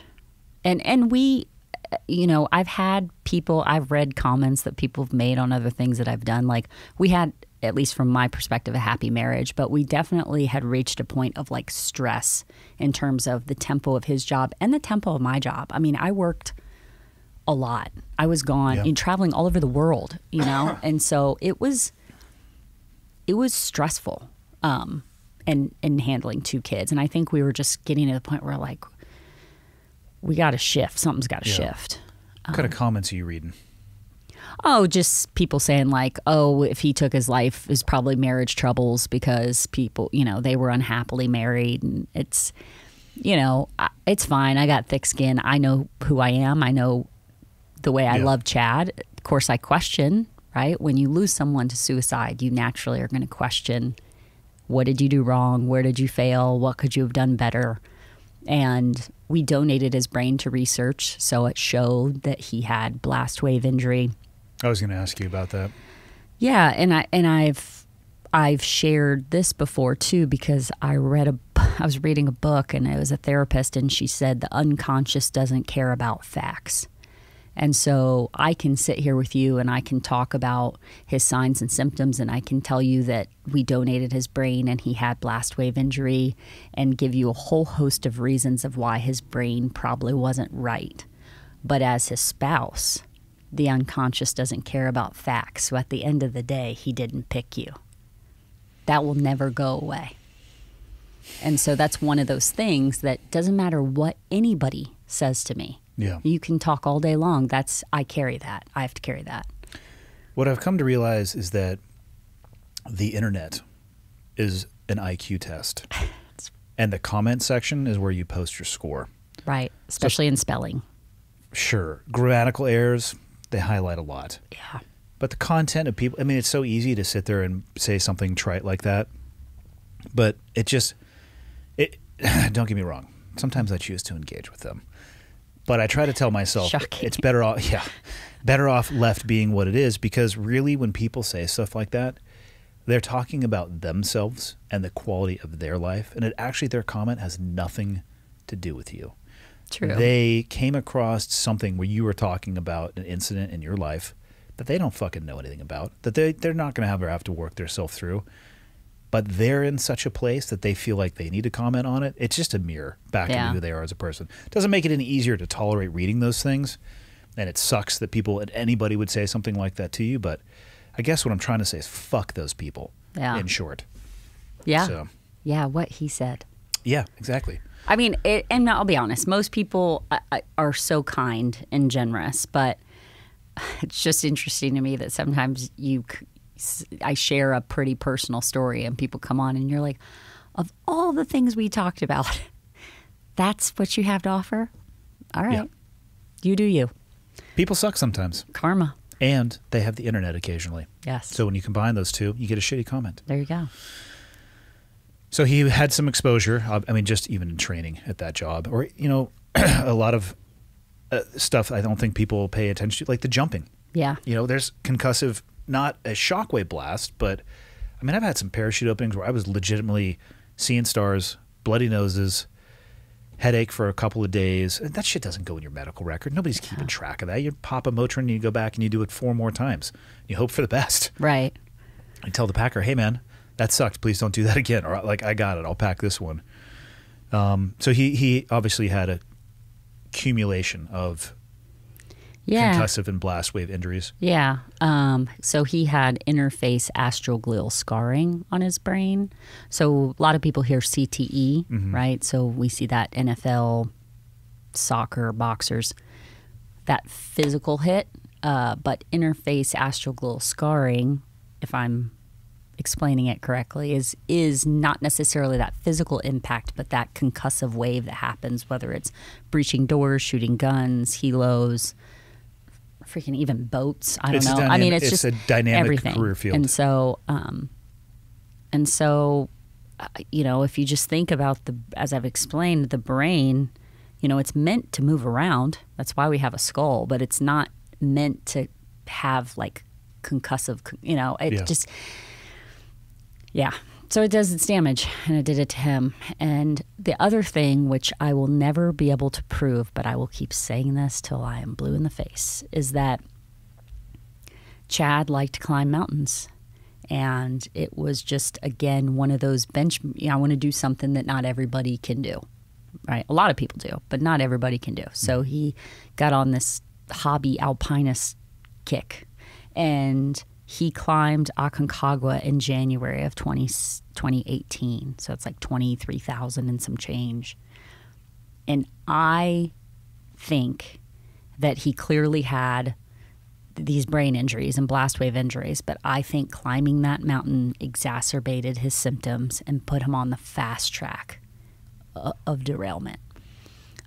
Interesting. I don't know anything about the combination of those two things, but... So even if we just say, okay, so if you hurt your body somewhere, what do you need for it to heal best is blood, and you need blood flow. If your brain is injured and you spend 2 to 3 weeks, you know, minimizing that blood flow because you're at such a high elevation. Oxygen-deprived environment, yeah. Right? And then you come back down... I don't know what the recovery is, right? To climatize, right? And get up and regulate yourself, but then also come back down and try to heal that. And so it's my belief that how would we ever know now, especially, but how would I know prior either? But I know there was a group of guys that went and climbed Aconcagua in Chad's honor in January of 2020, I believe. And I said very clearly, hey, this is my concern. They're all, you know, seasoned team guys with probably similar injuries. I'm concerned. They said, we're good. We've talked about it. We're good. I said to the doctor that does the research of the brains of many people in our community, there's an opportunity. You could potentially, you know, like study these guys. And he just told me no. I think sometimes they say no because they don't want to know the answer.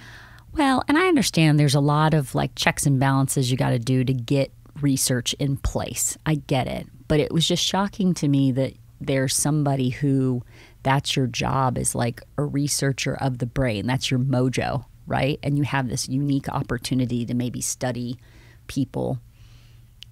And you there's no pause. It was just no. Yeah, it'd give you an interesting opportunity to set a baseline or have a before and after. Yeah. I truly believe that there is a reason that they track some things more than others because they either know or don't want to know the consequence of the residual and repetitive exposure to it. Oh, I think the military doesn't want to know a lot of things. Yeah. So that was that. So January he climbed. June, I think he started to shift. He started putting on a lot of weight. And that was that pretty close to when he was shifting occupationally as well? Yeah, it was all kind of in that same timeline. Okay. That might have had, you know, maybe a realization that it wasn't necessarily what he wanted because he probably was also, again, then separated from the people that he had used to been working with right. and working for. There's a lot of pieces that could have fallen into place there. There's a lot of unknowns in the story. There's still stuff that I don't share yet, but yeah. And then October he was gone. So he was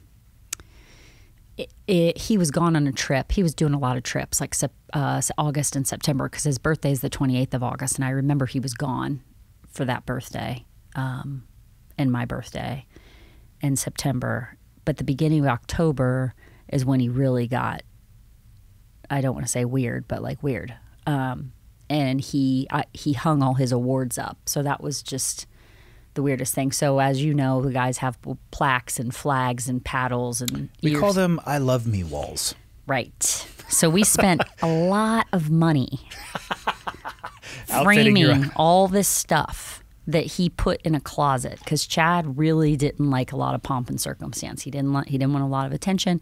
Up until that point, he had expressed no desire to hang that stuff up? None of it. We framed it. Interesting. We spent a lot of money, and it sat in our storage. And a typical wife, right? You kind of, what you argue about, like, why aren't you going to hang those up? And he's like, this is what he would say. He goes, I don't want someone to walk in our house and then they're like, and there's me. And I was like, that's the weirdest thing, because we don't necessarily have a lot of people come over to our house. And the people that do come over to our house know what you do because they do it too. Yeah. And most of the people's houses we go to have the stuff hanging up. He was pretty adamant against it. But that first week of October, I came home and he had hung up the stairwell to our second floor, all of it. Team 8 stuff, command stuff, paddles, flags. Yeah. His buds hats. Like helmets. They're called helmets. Yeah, sorry. I realized as soon as it came out of my mouth, it's not called a hat. And I am aware. I apologize, people. Bud's helmets. And I just remember thinking it was so weird, but at the same time, a compromise, right? And I thought, okay, so if Because he didn't talk to you about it at all. You just came home and they were I just came home from a trip and he had hung all the stuff up. And I thought, okay, so all this stuff is up and it looks really nice, but the only way someone's going to see it is if they walk upstairs to go to our bedroom, which no one's going to really do. But at the same time, I thought, okay, if that's where he wants to hang them. And so he hung them up. And I remember he said, I think I'm going to hang a Somalian flag on that wall, which would be if you come in our front door and you look to the right, you would see a Somalia flag hanging. And I kind of laughed at him because I thought he was kidding. And he said, oh, yeah, I guess that's weird, huh? And I remember it so clearly, kneeling on the stairs in front of him and hugging him. And I said, are you okay? He says, yeah, I'm fine. And that's weird. And so, so what the crazy part about it, and this is what haunted me too, is he hung all that. And after he died, for a year and a half, 2 years, every morning I woke up, I had to walk down that damn stairwell. That sucked. Fuck. Yeah, that's rough. How long after hanging that stuff did he take his life? It was about 2.5 weeks. How was his behavior during that time period? Weird. He was quiet. I had to go on a work trip, and my kids would say, Dad's not really talking. He was just laying on the stairwell that last weekend. I knew I had to get home. You said that he was putting on weight. Mm-hmm. Did he? Because he was fucking physically active. Mm-hmm. He was a specimen. A dime piece Mm-hmm. is a term that I've heard. Go ahead. Keep going, Andy. Let me hear it. That I've heard recently. Yeah. Chiseled features. Yes. As if it was out of marble. He had great legs. Really good smile. He had great hair. No. He was active. Yeah. Had he stopped working out? Or was he just eating more? No, I think it all came down to brain injury. I think that's... Well, because there can be a huge hormonal response. I'm just curious if that also killed his desire to want to exercise, though, too. Well, and I don't know. I don't know if you've talked about it. There's, there is a big drop in testosterone for these guys. Yeah. Well, for men in general at a certain age, but the exposure to blast injury. Yeah. Yeah. And so, I think part of it was just him getting older. I think a lot of it had to do with what was going on with him. And he would joke, I'm getting heavy. You're not going to like me anymore. And I was just like... Well, I only ask because and obviously, of course, in hindsight now, you can put a lot of the pieces together. And I'm just curious as to how much synchronicity there is at the time period of that happening. Mm-hmm. Yeah. So he was just... Did you say laying on the stairs? Yeah. Because that's a really uncomfortable place to lay. I know. So we had the stairs go up and then they turn. So there's a little mini platform and... like a little landing? Yeah. And my daughter called me when I was working a seminar and said, Dad's just laying on the stairs staring at the ceiling and he won't move. And... Fuck. I remember... I was the flow master at the seminar, so I was responsible for running the course, you know, and you have a team of people under you. I was 4 hours away, and I was in the office and I was crying, and one of the staff members came in. I said, "This is bad. This is really bad. Something's wrong with Chad. I don't know what it is, but something's really wrong." And they basically said, "We'll take your lecture, you know, we'll do whatever." And I said, "No. You know, it was my job. It was my responsibility. I'll do it." So I went out and I gave my lectures.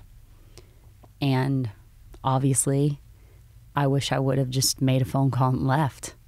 I think my job would have understood. I mean, at the end of the day, I'm teaching some people to air squat, you know? Yeah, but you also, I mean, you're looking at that through the lens of what happened, and you know what happened, not necessarily through the lens of somebody you've known for 27 years. And yeah, they're going through a rough patch, but to forecast and forward think about what did happening as actually what was going to happen, that's a huge leap. Yeah. So yeah, it was a very short window. He hung his stuff. He just went downhill. It happens quickly. And I say this because of the other losses like this we've had in our community. They echo similar sentiments, you know. Yeah. Say it was like a month, drastic 2 months. personality All of a changes. sudden it was just, yeah. Yeah, it's not a good sign for sure. Mm-mm. Have you ever heard of a drastic personality change in a positive direction? No. Did it happen to you? Oh, no, absolutely not. You and I both know the answer to that question. I'm just kidding. No, I'm thinking about it, though. Where someone just like, where it's like, oh, that guy's no longer a piece of shit or an asshole. Yeah. Like, fucking great job. Yeah, no, it's good always point. the other way. I wonder why it has to have a negative impact. Why it can't, I don't know, rewire you to find happiness in a different direction. Maybe for the people who it goes positive, we just don't notice it because positive is good, right? So you're just like, you're rolling with it. You're but more if it was likely to notice. If it was drastic, I think we would notice. Mm. Somebody who is normally reserved and quiet and withdrawn, all of a sudden they're like the bubbly center of attention. I would notice that. Yeah. Yeah, that's true. And I'm not saying it's a meaningful question. It kind of hit me as you were talking about those personality changes. I wonder if it's even possible for it to have somehow a positive impact. I don't know. So you obviously made it home in time. I did make it home. He called me on the way home, and I had a really bad headache. And I just remember him saying, "I love you. I love you so much." And I said, "I love you too." And I said, "But I'm trying to rush to get home. I'll just talk to you when I get there because I got a headache." Cool. And I remember they were paving our street, so I had to park like a couple streets away, and I like ran down the sidewalk with my suitcase. I just wanted to be inside where he was, and got in there, and he was rummaging under the bed, which now I wonder what he was rummaging with. And yeah, I hugged him, and This was Sunday night, the 28th of October. And I kissed him, and then I was going to go get in the shower. I was like, "I'm going to get in the shower, come talk to me." And he kind of collapsed on the bed, like just so heavy. And I kind of went over and picked him up and said, "Come on, come talk to me." Because that's what we would do. You know, someone would be in the shower just sitting there and talk to them or whatever. And he just wasn't right. And I kept saying, "You got to talk to me. You got to tell me what you're thinking. I don't know what you're thinking in there." And were you telling him that you were worried about him? I wasn't, because I guess I thought that would be obvious, right? At least the way I saw our partnership, which is one of those mind fucks, if I can say that, of where you go now, having been in this position. Like, you start to question everything. Yeah, you're looking in the rearview mirror. Like, looking, and it's like, I just thought I was always, he was my best friend. I mean, like, he was everything to me. There was nothing I didn't tell him. Nothing. So I just assumed that it was reciprocated.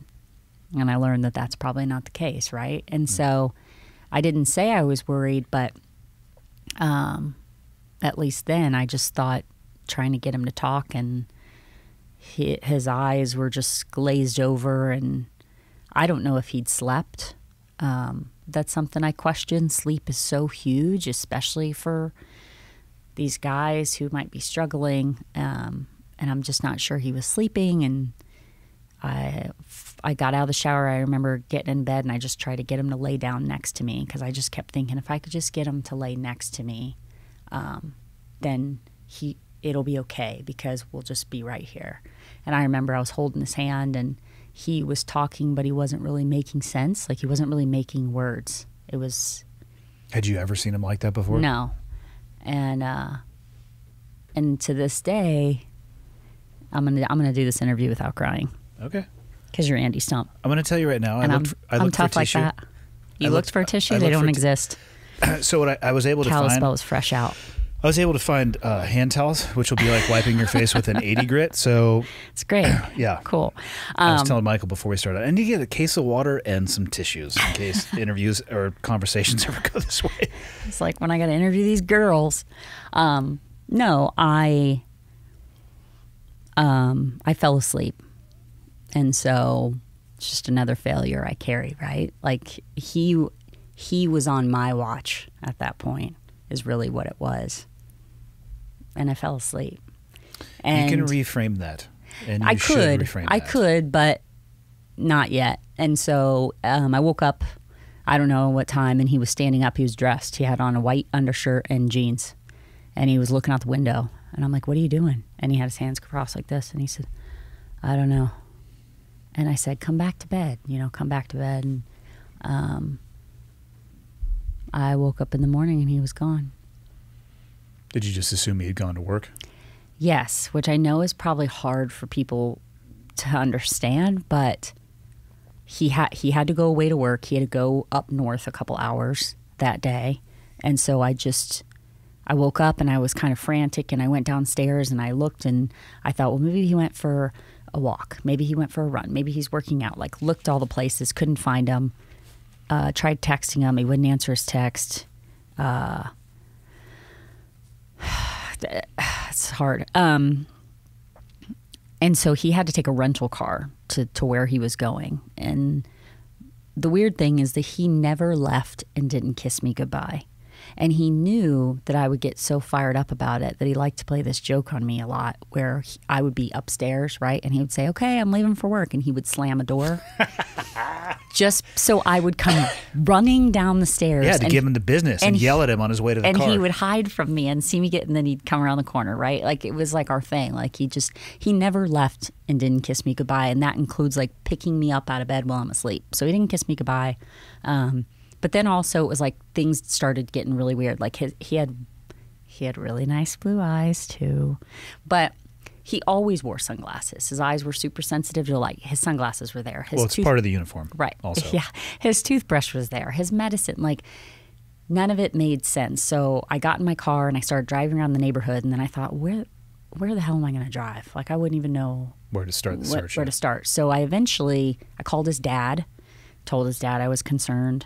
But I eventually called work. And I think this is almost sad to admit, is that I couldn't find him for 2.5, 3 hours trying to text him. And it took me that long to be able to be okay of like, I wouldn't say it was like breaking his trust, but it's just something you don't do. We don't call work. You don't call work. And I thought, I gotta call work because I don't know what to do. And I called and expressed my concern. I talked to a psych there who I don't have anything nice to say about. And I was basically told that due to the privacy of his job, it would be likely that he wouldn't be answering his cell phone. Yeah, fuck that person too. Yeah. It's the one big miss, in my opinion, looking back, not to derail your story in any way, but I think back now about what they ask of people in that community.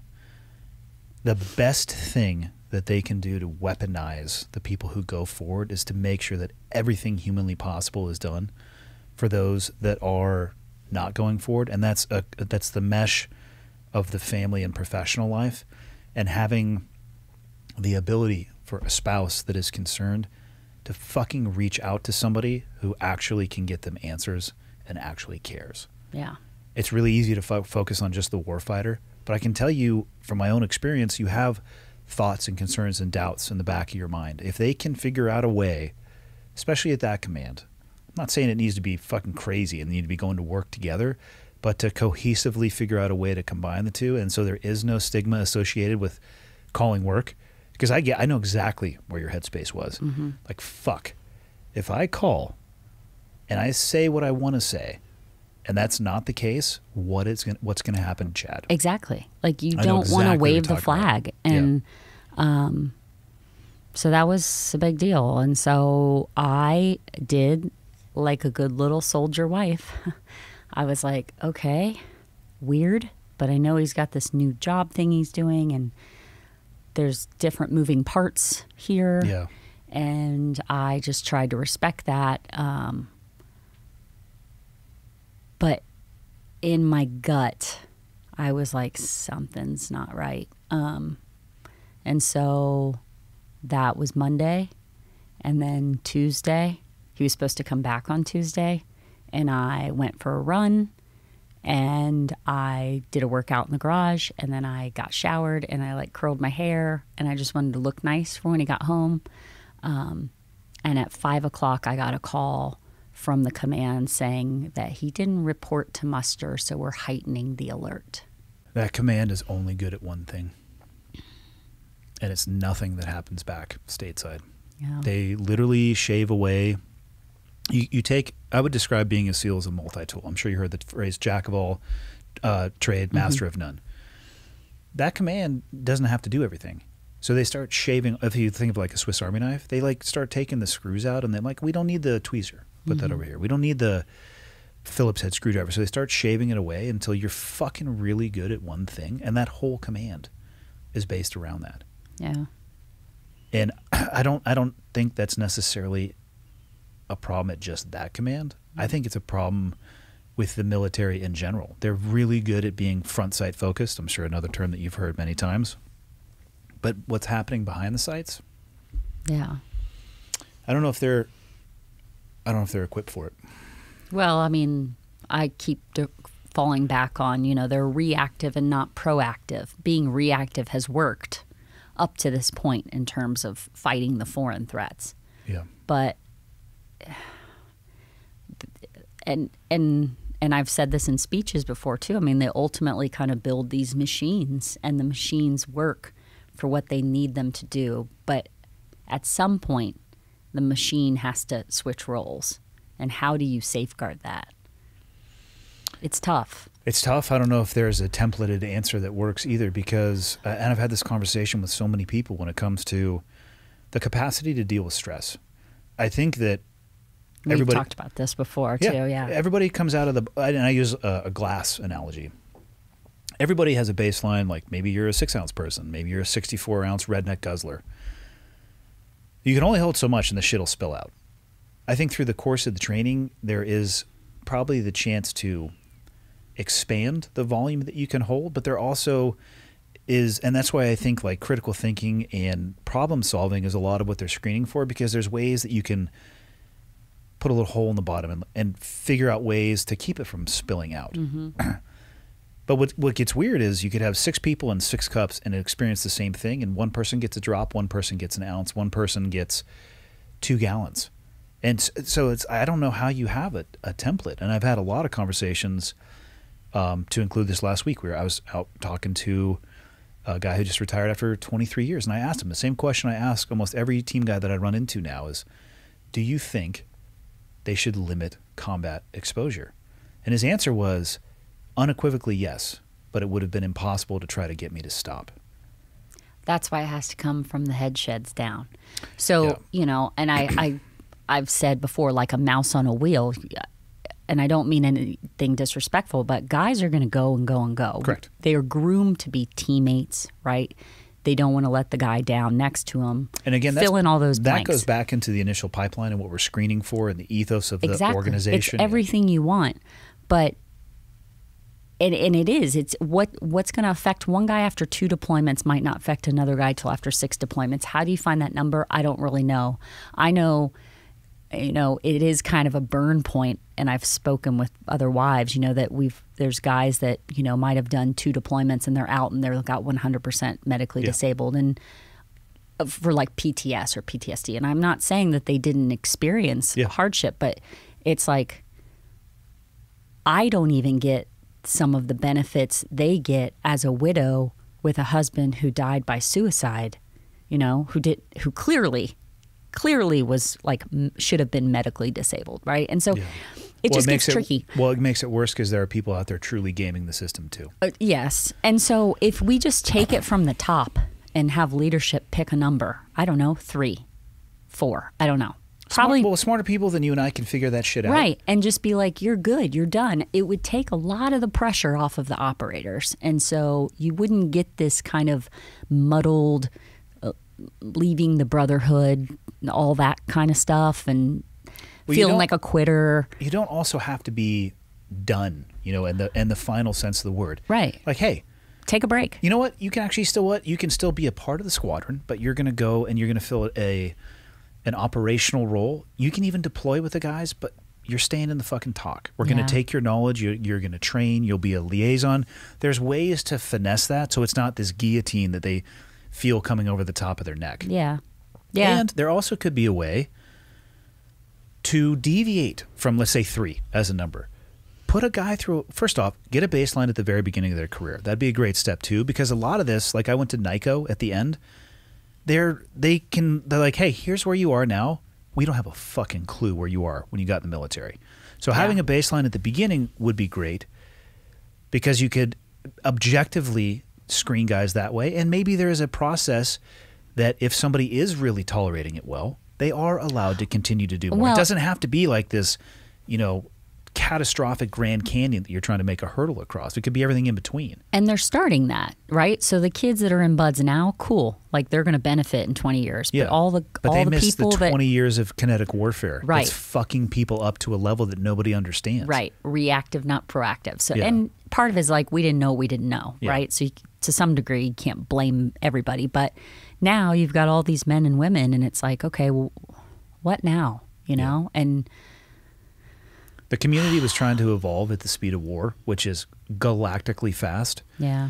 And the first thing that they're not going to focus on is direct impact on the warfighter. Yeah. Which like it ties me back into what I said earlier. Looking back at it now, figuring out a way to cohesively support the family unit and dynamic is actually probably the best way to weaponize these people. And I mean that in their ability to get to where they need to be to do their job against people they need to do it against. Yeah. Easy to fucking sit here and say in front of table in Montana. I'm glad that I'm not the person tasked with doing this, but I think they can do a better job of it. 100%.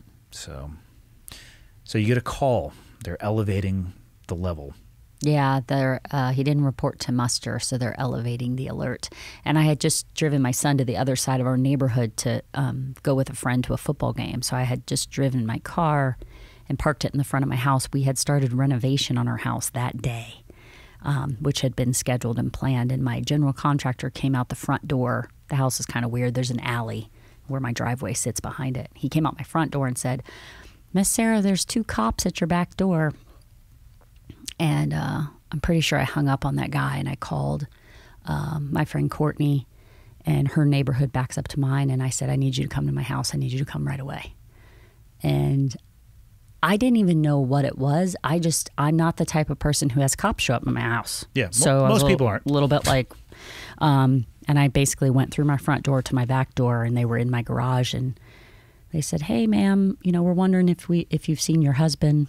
And I said, "No, I can't find him." And my daughter's window looks out to the driveway, so I think it's like mom instinct, I said, "We need to move farther away because my daughter, she can probably hear you or see you."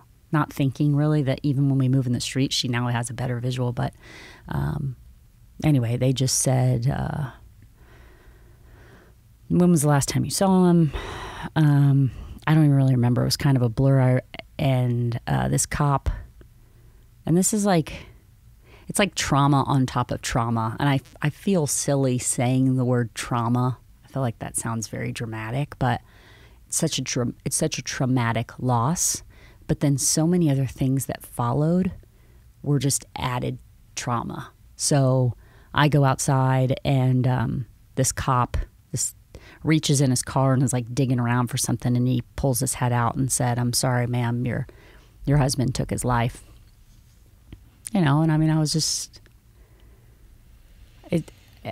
I remember screaming, I mean, a blood-curdling scream, and I remember Courtney must have pulled up, and she basically grabbed me from behind like a bear hug and just took me to the ground. I mean, I was fighting and screaming, and you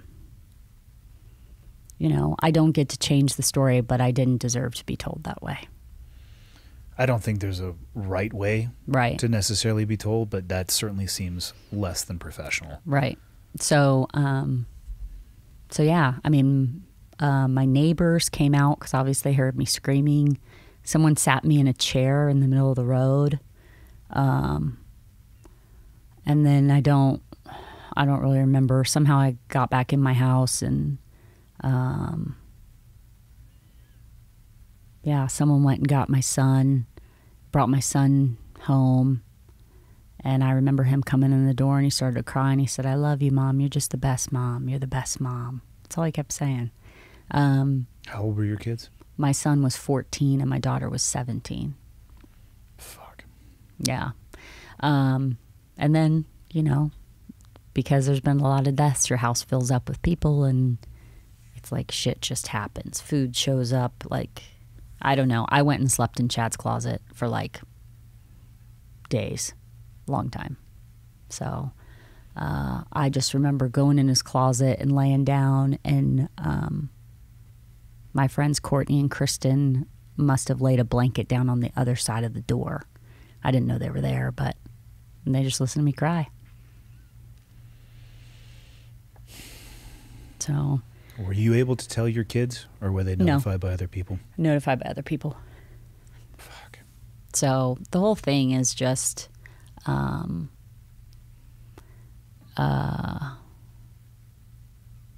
pretty tragic, really. Yeah. Yeah. Yeah. So which is also like crazy, because knowing Chad and just knowing the way that he was, I'm like, how did he, I mean, did he just not think about this? Did he think about it? Did he have an idea of like how this would play out? Do you not do that? How could he have not known how this would derail our lives? And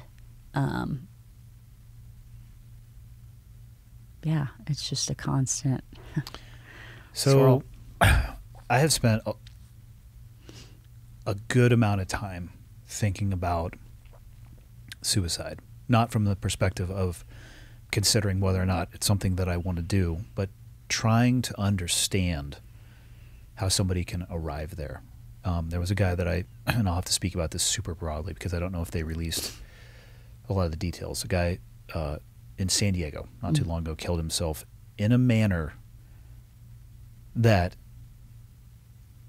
I'll tell you offline what happened, but it was in a manner that there's no way that it couldn't impact the child that was in the car. I'm aware, yeah. Okay. So how he was smart. He was smart as fuck. So how do you get to a place where you make a decision where you're smart enough to know that that's the impact that it's going to have?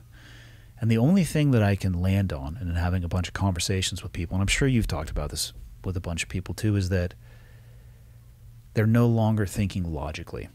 And that I don't know if they have changed as a person or their brain has changed the way that they think, but I think they lose the ability to reason in those terms of what this is going to be in the future and the impact that this is going to have. Because Chad was a critical thinker.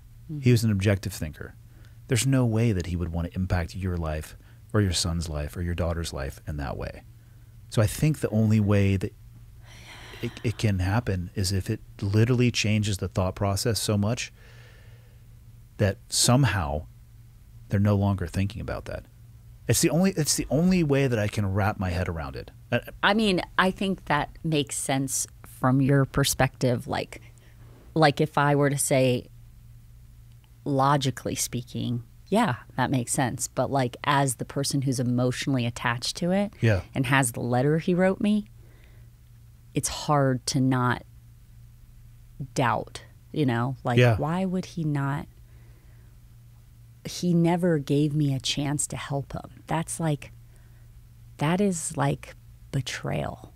And unless your brain has you convinced that you're in a place where there's nothing that anybody can do to help. And so it's like this, for me, it's like this constant ping pong. Like I always feel that, but then I'm like, okay, he clearly wasn't thinking right. But why would he? It's just. And for clarity, and anybody listening, like this is me just talking in real time the things that I've thought about. I'm not an expert in this shit by any stretch. Yeah. I just know far too many people that have made that choice, and I don't fucking understand why. Yeah.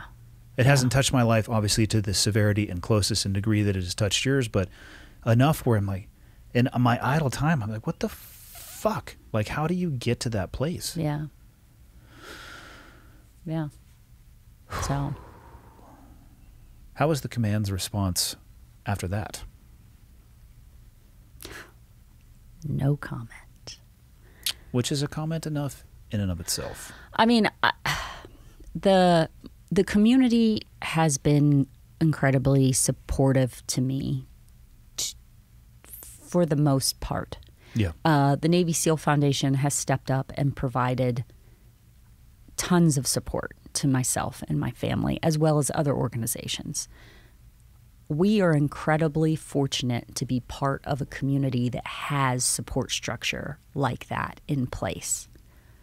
Do I think the actual like uniform wearing leaders at work handle it well? No. And to some point I give them a little bit of grace because, you know, we handle enemy deaths. We kind of get that, right? That's our, and I think this is just complicated. It's a complicated subject, and that's why I talk so much about it, because I want to destigmatize it.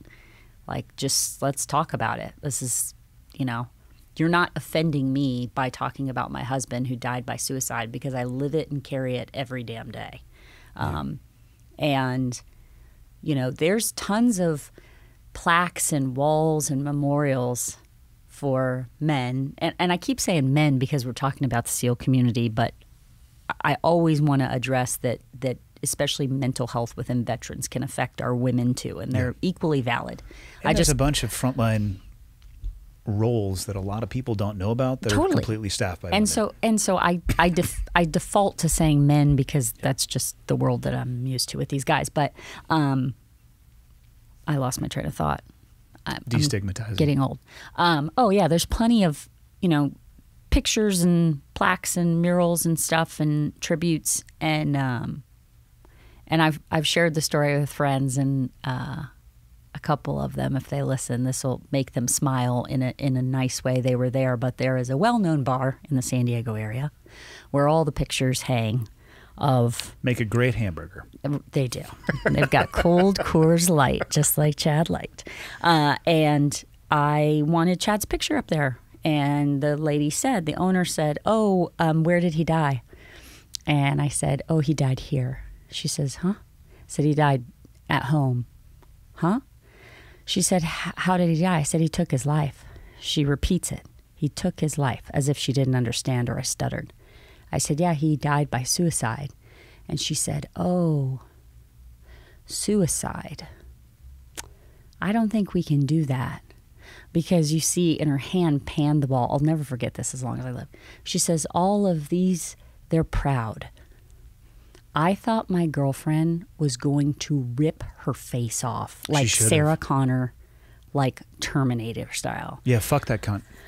Yeah, I mean, my girlfriend, she will go to bat for me. And it was interesting. I think I had experienced a handful of interactions like that up to that point. And I've been met with a lot of grace and kindness, but there has been some really shitty circumstances that have happened. And I think I was almost numb at that point, and I just kind of chalked it up to like, there's another one, you know. I almost jumped on the bar because there were two groups of team guys, since we can spot them. There was a group over here and there was a group over here. And I wanted to be the crazy lady that hopped on the bar and said, hey, team guys, situation, you know, we got a guy, he did this many years of service, he died by suicide. You cool if we hang his picture up? Yeah. Just to get a consensus, but I didn't want to be that crazy girl in a bar. So I walked out. You know, it's crazy though, that woman, that bar, like its reputation is so tied to the SEAL community. And to wave your hand like that and say that these people are all proud is such a gross, fucking disgusting misunderstanding of what war actually is and what it can do to people. Like, fuck that place. I will never set foot in that place again. Well, and so a friend of mine was kind of the catalyst that helped to try to get his picture up, and I appreciate his help. And I did the same thing with work. They wouldn't hang his picture up. His picture's up in his squadron room, but not on this other wall. And I tried to explain to leadership that the reason I wanted his picture up is because in 5 years or 10 years from now, the guys working at the command won't know Chad Wilkinson. It'll be a whole new group of guys.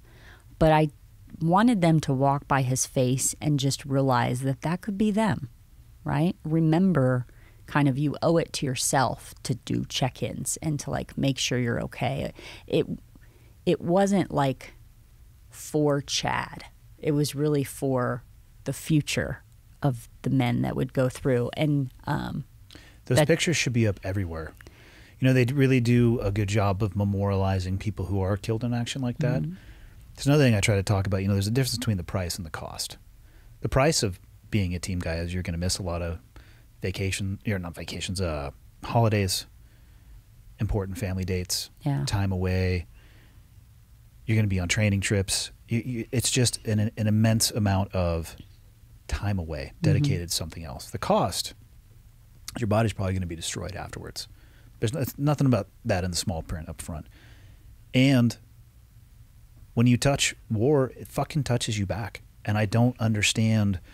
And the whole family. It touches everybody. The whole family pays a price, The whole family pays a price. And seeing those people's faces so people can see and feel the cost, because the cost somehow is forgotten. Like, this is what it takes to be a team guy. This is the price. Like, okay, but what about when you're 45 and you finally got out and you geographically isolate yourself and you probably have some level of a alcohol problem. Not that the SEAL community would ever push drinking by any stretch or require it at every social event. It's just what I've heard. I didn't experience that personally. That shit can become really, really problematic. And then you're separated from your support group. You're separated from your tribe. You have a job, or maybe you haven't even found another job, so you feel less of a purpose. That shit's all wrapped into the cost, but completely invisible and forgotten. Their faces should be up. And I can think of corridors in military installations where it's just picture after picture, citation of, you know, how they were killed, what they did, valorous this.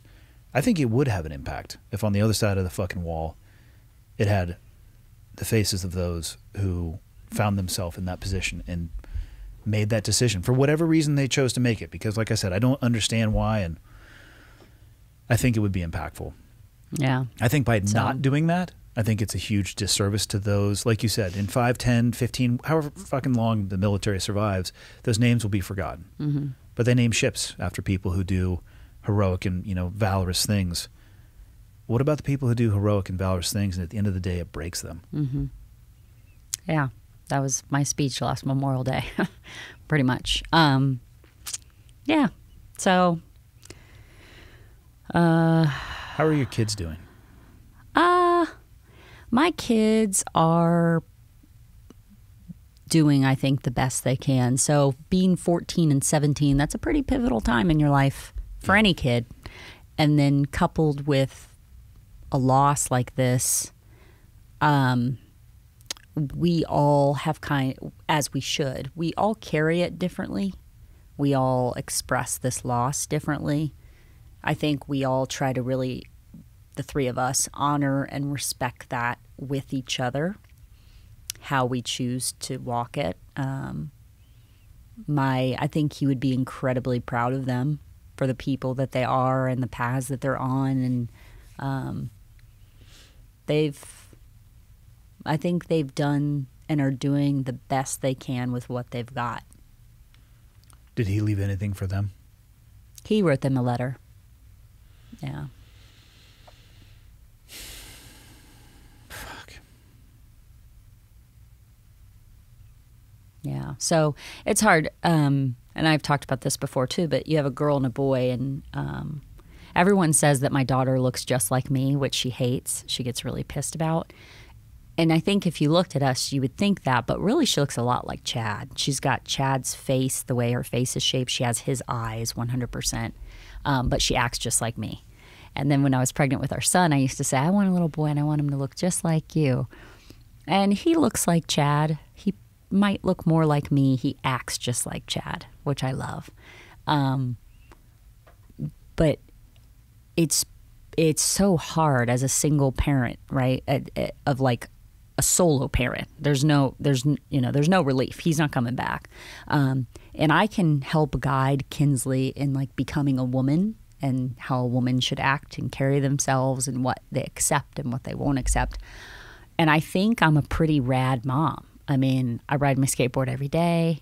We ride dirt bikes. I can throw a football. I can shoot a soccer ball, like all that kind of stuff. But I'm not a dude. And I just even remember coming home from work or whatever, and Chad would be out playing with him and like set various obstacle courses off the playground and how to do like a drop, like he called it a spider drop, how to drop from really high up and not break a bone and how to roll out of it. And this is the stuff he would do. And everyone says your same-sex parent is your most influential parent. That's what I've read. And that stuck with me hard because and for sure, Kinsley misses out on the influence of her dad, 100%. But to not have that male figure around, it's a lot. It's a lot. It's a lot of pressure because I want him to still have instilled in him some of the traits and the values of who Chad was as a man, because I thought he was really wonderful. He will. Yeah. I say that because I see far too much of my children or of myself and my children, especially the parts that I've tried really hard not to pass on. Yeah. They fucking came out of the box with it. Yeah. Little potty mouths, little sassy from time to time, those two. Headstrong, perhaps. Payback, man. Fuck. Payback times 3. All the things that I would never want to pass on. Like, we could skip those traits. Yeah, they got those for sure. Mm-hmm. He'll have those traits. Yeah. How old is he now? He's 18. Yeah.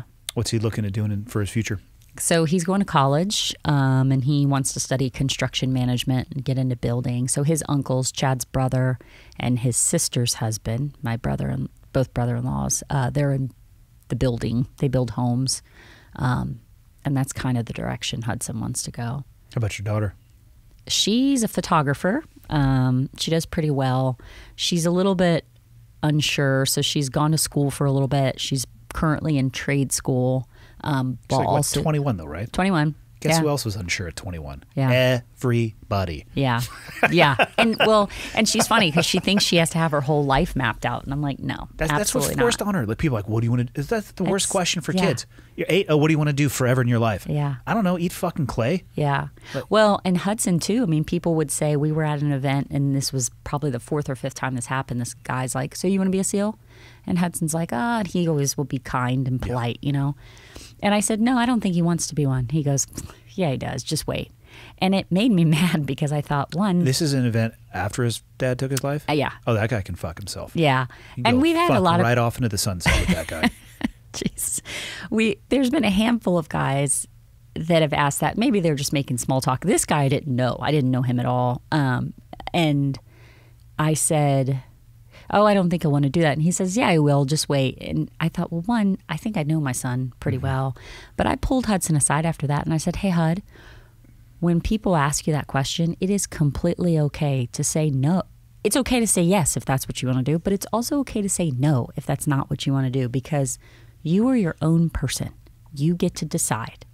And he said, okay. You know, I think he's just He's just trying to be respectful because that's how we've raised him to be. But It's such an awkward position to put him in, though. it is. It's And like, I mean, I don't know. I really do think that, again, I don't necessarily believe in statistics, but in this case, almost nobody is going to actually touch what you had to live through. So they probably don't even realize how messed up it is, a comment like that, and how awkward it is to put a young man in that position. Having said that, also fuck right off to that guy. So it probably wasn't intentional. I don't think it was. But fucking think before you open your mouth. Yeah. Well, yeah. It's like, it'd be like knowing that somebody's parent drowned. Be like, hey, can't wait to try out for the swim team, huh? Be like, fuck you, man. Yeah. There are plenty of kids in our community that have gone and are currently in the process of going and want to go to Buds. And who knows, Hudson might change his mind. Yeah. I just want my kids to have like free will to choose that. And people have asked me, what would you think if you wanted to be a SEAL? And I'd say, I think if he came to me and said that is absolutely what he wants to do and he is passionate about going in like getting that goal, I will support him. Because that's my job as a mom, right? Is to just support him and encourage him in the direction he wants to go. But I'm also not mad about him just being away at college and being a college kid right now. Yeah. It's great. Yeah, I don't like the pressure put on young people to have all of their life figured out. Yeah. It's abnormal. So I knew I wanted to be a SEAL since I was like 11 also. Yeah. That's abnormal. Here's what makes it seem like it's normal. We were surrounded by fuckers who felt the same way. Because everybody to the left and right, like, oh yeah, totally, it's the only thing I ever want to do. So you end up thinking, oh, that's just the way everybody is. Yeah. No, we're weird. Yeah. We're super weird. It's a community, like I said, it's a community of people that attracts unique, but also kind of like it's not normal to know at 11, like this is what I want to do for the rest of my life. Because the rest of your life at that point is like 2 days. Yeah. As far as you can think and process. They're figuring themselves out, which is good. And now they're both out of our area, which is good. I mean, I have my house back home, and that's kind of my home base. But, I mean, my daughter left as soon as she could. She graduated college. We drove cross country. She was gone. Yeah. And I've had people say, how did you let her go so far away? And Kinsley is independent. She's a free bird. She's a damn firecracker. That girl's not going to take shit from anybody. Super weird. I wonder where she got that from. I know. I love that about her. And it's been the greatest thing for her to be out there. And it's definitely had hardship at times, but she knows I'll always be here, and she knows that she's better being out in San Diego than Virginia Beach. And I'm excited for Hud because he loves Virginia Beach. He has friends, and it's really almost the home. We moved back there when he was like 3 or something. Yeah. But I'm excited for him to now be out of town in a new town where no one knows his story. He can share what he wants about it. He can kind of be anybody he wants to be, and he's on this path of like figuring himself out. I think kind of drift back into being the gray man as opposed to somebody who's a little bit more out front or has a story associated with him that he may not want. Right. Yeah. So I want them to go do their thing, go fly. What do you want for yourself? Oh, come on. You're going to get all like deep on me? That's not deep. We just talked about what your kids are doing. What do you want for yourself, Sarah? I want, I was thinking about this today because I told you my birthday's Thursday. I'll be 45. I don't think women are supposed to say how old they are. I don't care. So you turn 30 on Thursday. Yeah, I turned 30. And I was like, wow, what does that mean? And I just want to feel free, I think. That feeling of free. Like, I've told you I've got this camper van and I'm driving around the country. I, too, can land at a campsite and be anybody I want to be. Not saying I'm lying or making up stories, but... You can just be Sarah. Just a random, right? And I want that. And I want, more than anything, I want my kids to be happy. I want them to find a path that, like, fills them up and pushes them forward. And the same thing for me. And I ultimately want to find love. I do. I want someone especially in this position where you have a little bit of abandonment issues. But I think at the end of the day, when all of our days are done, all we want is to love and to be loved. And as cheesy as that sounds, that's what I've found to be true. That's what I want for myself. It's, I think that's what Chad would want for you as well. I have his story of coming back in after being out. One of the first funerals I went to was a very good friend of mine named Jason Lewis, who had gotten out. And it's funny when you mentioned the suit and tie, because I remember his wife Donna talking about, you know, he had gotten out and he ended up starting, like, I think a landscaping business, but he went and got fitteds for like some nice high-end suits. And in the end, decided he wanted to come back in. And I never really had the chance to talk with him about what it was about that. Some guys, I do believe, feel like they're missing out on something. Or maybe it's the combination of that and less fulfillment on the outside, so they want to come back. And in the end, he was killed in Iraq from a fucking Syrian explosive penetrating charge. He was sitting in the back of a Humvee, from my understanding of it. But broadly, the last time I saw Donna, she was happy. I think she's happy. Yeah. And I knew I was very close to Jason when we were really young. Like, well, I was going to say when we were idiots, but as the fact that I'm an adult male, or just a male in general, I'm not sure we outgrow that phase, so I'll leave that one. But I knew him well enough, and I knew how he felt about her well enough that he would want her to be happy. I can't think that Chad would want anything else for you too. I mean, he wrote that in his letter. So it's just complicated. It's just complicated, but it's anything other than easy, for sure. And I'm not, you know, I'm not necessarily in a rush or anything. I just, I was thinking about this earlier today. I wouldn't say that I deserve it, right? But when Chad and I used to say, do you think there's like one soulmate, or do you think there's a lot of people in the world you could be with? And he would say, I think there's probably a lot of people in the world you could be with. And I'd be like, nope, just one. We met each other. It's like we were just meant to be. It's a slightly myopic approach to 8+ billion people on the face of the planet Earth. And he's like, you know, there are billions of people, Sarah.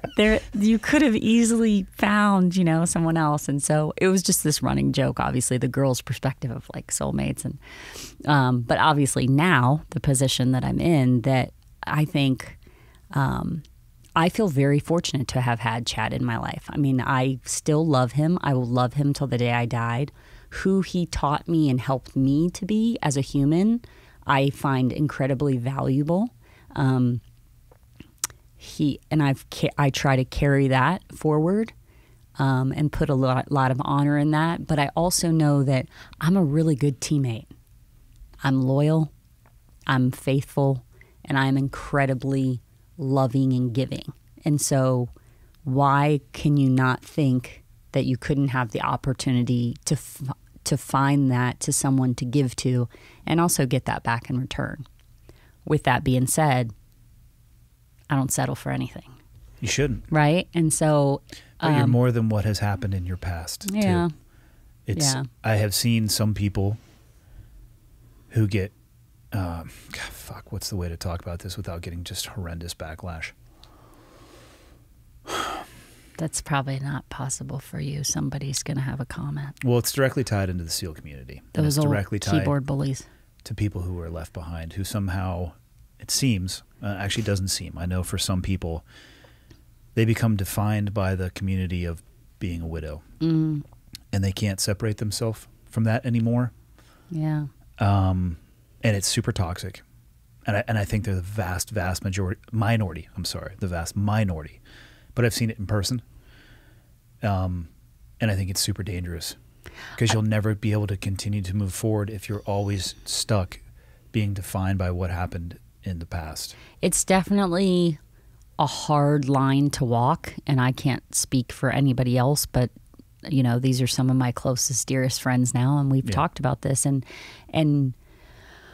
we all walk this a little bit differently and carry it a little bit differently, but we all try to honor how everyone chooses that. Some very different than others, but it's just like no one can really talk about buds unless you've been through it, and so nobody can really understand what you have to juggle when you are a widow in a community like this, and it's hard. You know, to figure out your own identity and honoring your husband who's passed and still keeping him alive for your children while trying to move your life forward. It's hard. It's not easy. And everybody does it different. And I just try to do the best I can to be loving and give them grace and learn a lot from them. You know, as terrible as that is to say, I have so much respect for them because of what their different stories and the circumstances are obviously oftentimes vastly different. I've never made an issue of it. But I also think it's important to admit that it's fucking real. Yeah, it's tough. It is tough. Yeah, I think the path that you're on is a super difficult one, but I also think there are awesome people out there. Mm-hmm. And if you settle for some fuckboy, I will literally find you and beat the living shit out of him. I will bitch slap that fuckboy left, right, and center, Sarah. I'm not going to let that shit happen. When this ends, when you hit end on this recording, I'm going to tell you who my biggest crush is. You might know him. Don't take guesses now. All right, so this show's over because I got... All right. Okay. Nope. I've never been known as a matchmaker, so I don't even fucking know how that works. But I don't think it'd ever work, but I do have a crush. That's a good thing. Yeah. I think that's a good thing. You deserve to be as happy as anybody else. Thanks. And I think you can be even living through what you have just because of who you are. And I think because of the relationship that you had with Chad, I went through my own journey of thoughts about aloneness. Yeah. Through obviously different circumstances, but fuck, that's a tough mirror to look into and be like, okay, so just me and you, buddy, in the mirror, and you're pretty fucking dumb, so we're gonna have a long. And I'm trying not to talk about my kids too much. Sometimes they don't like it, but. That's what parents do. I can tell that I think they worry about me a little bit. How could they not? Just like. How could they not, Sarah? I think Hudson, he didn't ever say it, who knows, but I think there was a part of him was like, if I go away to college, like, you're going to be all alone. I'm like, hey, it's okay. I'm the adult. I'm the parent. It's okay. Yeah. So I don't know. We'll see. TBD. He'll be protective of you for the rest of his life. Yeah. And he probably did have those thoughts and feelings. And another realization I've come to as my kids gotten older, it's okay to not have all the answers. I don't ever want my kids. I have admitted faults so many times with my kids or had conversations like I don't fucking know. Yeah. There's no rule book for this. And what I generally tell my kids, I'm like, listen, the difference between you and me is I have some more laps around the sun. And I've seen some stuff and done some stuff, and I can tell you about that, but that doesn't mean I have the answers to everything that you might encounter. I'll try to help you. But I think that's the best way to parent, right, is just to be more transparent. Yeah. But I'm pretty real with my kids. I don't know if you have another choice, given what they've been through. I think the fairy tale sunglasses have been kind of ripped off. Yeah. So, but actually, though, being more real with them will probably prepare them for life better. Hopefully. They're so awesome. They are awesome humans. So yeah, I'm lucky. What kind of public speaking have you been doing?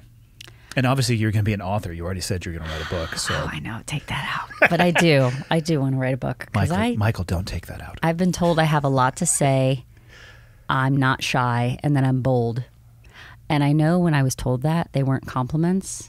But I took them as compliments. That's the choice you always have. Right. People will look at me and they'll be like, Andy, you're an asshole. I'll be like, thank you so much. So good. That's what I've been shooting for. Oh, I've changed 0% since the last time I we saw can each tell. other. Yeah. I think that you've got nicer. That's English. You've gotten a little nicer. It depends on the I day. think you've softened. The stump has softened. Yeah. Maybe. I spoke last year at the Navy SEAL Museum at their Memorial Day ceremony. So they put the guys' names on the wall, and Chad was one of them that year, and they asked me to come speak. So I spoke there, and then I was asked to come back and speak at their muster in November. I also serve on the board of a nonprofit, Vets, and so I spoke at their gala last year. With the Capones? Yes. And I spoke, I've done just a couple other speaking events. I spoke at a entrepreneur organization in San Diego about leadership and resiliency. So a lot of times I've shared my story or bringing light and awareness to veterans' mental health and blast wave injury. I spoke at the Go Ruck Fitness Festival in April, again, sharing my story and kind of resiliency. And I've done a lot of things since Chad has died to try to heal myself. And so that's the path I'm on is public speaking. And I think my time in CrossFit has really helped groom me for that, as you know. It helped me too. You're forced in front of an audience. Yeah, and CrossFit has it dialed in terms of how we present and the feedback we're given, and I think it really refined. I always enjoyed public speaking. I've always been a really big reader, which I think also helped, but I think that really helped refine my ability to public speak and to tell a story, and so that's kind of just translated across, and I'd like it to keep going. So I have a handful of speaking events coming the rest of this year. How do people find you for speaking events? Right now, a lot of it happens just within our community. So, other nonprofits and galas and that sort of thing, which is great. You don't have a website, do you? So I do for my foundation. So I started a nonprofit. It's pretty small. It's called the Step Up Foundation, and it correlates with Chad's workout that we do each year. But I probably need to head that direction because right now I'm kind of a one-man band. So people reach out to me and they talk to me, and then I have to filter and negotiate this. And I've been asked to speak anywhere from, a local like women's chapter to the safety stand down of 2 aircraft carriers to Verizon employees. Now, I didn't do those events for a couple reasons, but I would like for this to continue and grow because I do think sharing my story is valuable when appropriate, but I think also sharing my story of resiliency and leadership and what I have experienced and the way that can apply to others can also be pretty powerful. So I'd like to see where that takes me. You're going to need a website. Yeah. You going to help me? Are you a website builder? Do you have a website builder? Do you know a guy? So Michael is an expert website builder. I'm making this up as we go, just so you know. I wish everyone could. She's like, really? And that's why I was like, I'm making this up. I wish people could have seen his face. Your face was so great. So great. He knows me well enough that I oftentimes will just say things that I know nothing about. Okay. So, Let's roll with it. That's a solvable problem. Yeah, I know. You could do simple things like SaraWilkinson.com.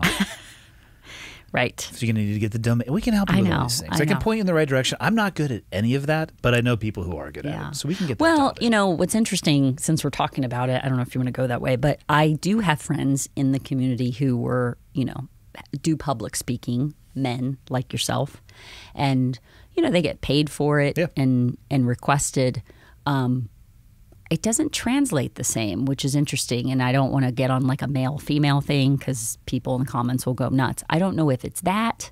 I don't know if it's that it's my story because I am incredibly passionate about changing the narrative of veterans' mental health.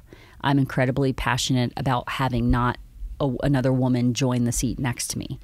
But as this continues, I spend a lot of time invested in what I'm going to say because I want it to matter. I don't say anything I don't mean. I want it to be powerful. And I think that that's valuable. It's hugely valuable. The one thing that might be standing in your way right now is it just takes time to build the reps. Yeah. And the on-ramp to it seems to be long. Yeah. It's years. Yeah. To really, depending on how far you would want to go with it, your message is equally, if not more powerful. To be honest, you could swing a golf club blindfolded and hit a team guy who publicly speaks. I couldn't because I can't hit a golf ball. Have you seen me swing? Well, here's the thing. It doesn't even matter how bad you are. That's how many there are. Oh, so right. in any direction, there are people, let's just call it the special operations background, who are publicly speaking. I have nothing negative to say about that. But the backgrounds they're defined by their similarities, not their differences. And you can talk about combat leadership or combat experiences. A lot of it distills down to the same thing. Your message is a very different angle. Right. To approach not only the military service aspect, but again, the price versus cost and the impact that it has on the family, the impact it can have on, post-traumatic stress is not just about the people who go and kick doors in. Support personnel, the people that make everything possible, they are impacted by it to a degree as well. And to ignore that, to me, is a huge oversight. I think your message might actually have more impact. It just might take you a little bit of time to develop that on-ramp for it. A website would be a good start. Michael can help you with that. Somebody told me that once. Get a website. Anybody who builds websites. No. First, you're going to have to buy the domain name, which beyond that, I don't know how to do. But I do know how to go on to GoDaddy.com. Yes, I can do that. I can handle that part. That's all you need to do. All right. And then, well, that's not all you need to do. Take that back. That's all I know how to guide you with. Cool. This has been successful. Go buy a domain. Yeah. Where's your next stop on your road tour? Ooh, so tomorrow we're going up to Glacier. Yep. We got this Sun Pass. Is that what that's called? Going to the Sun Road. Sun Road. Yes. We have the pass Glorious. to do that.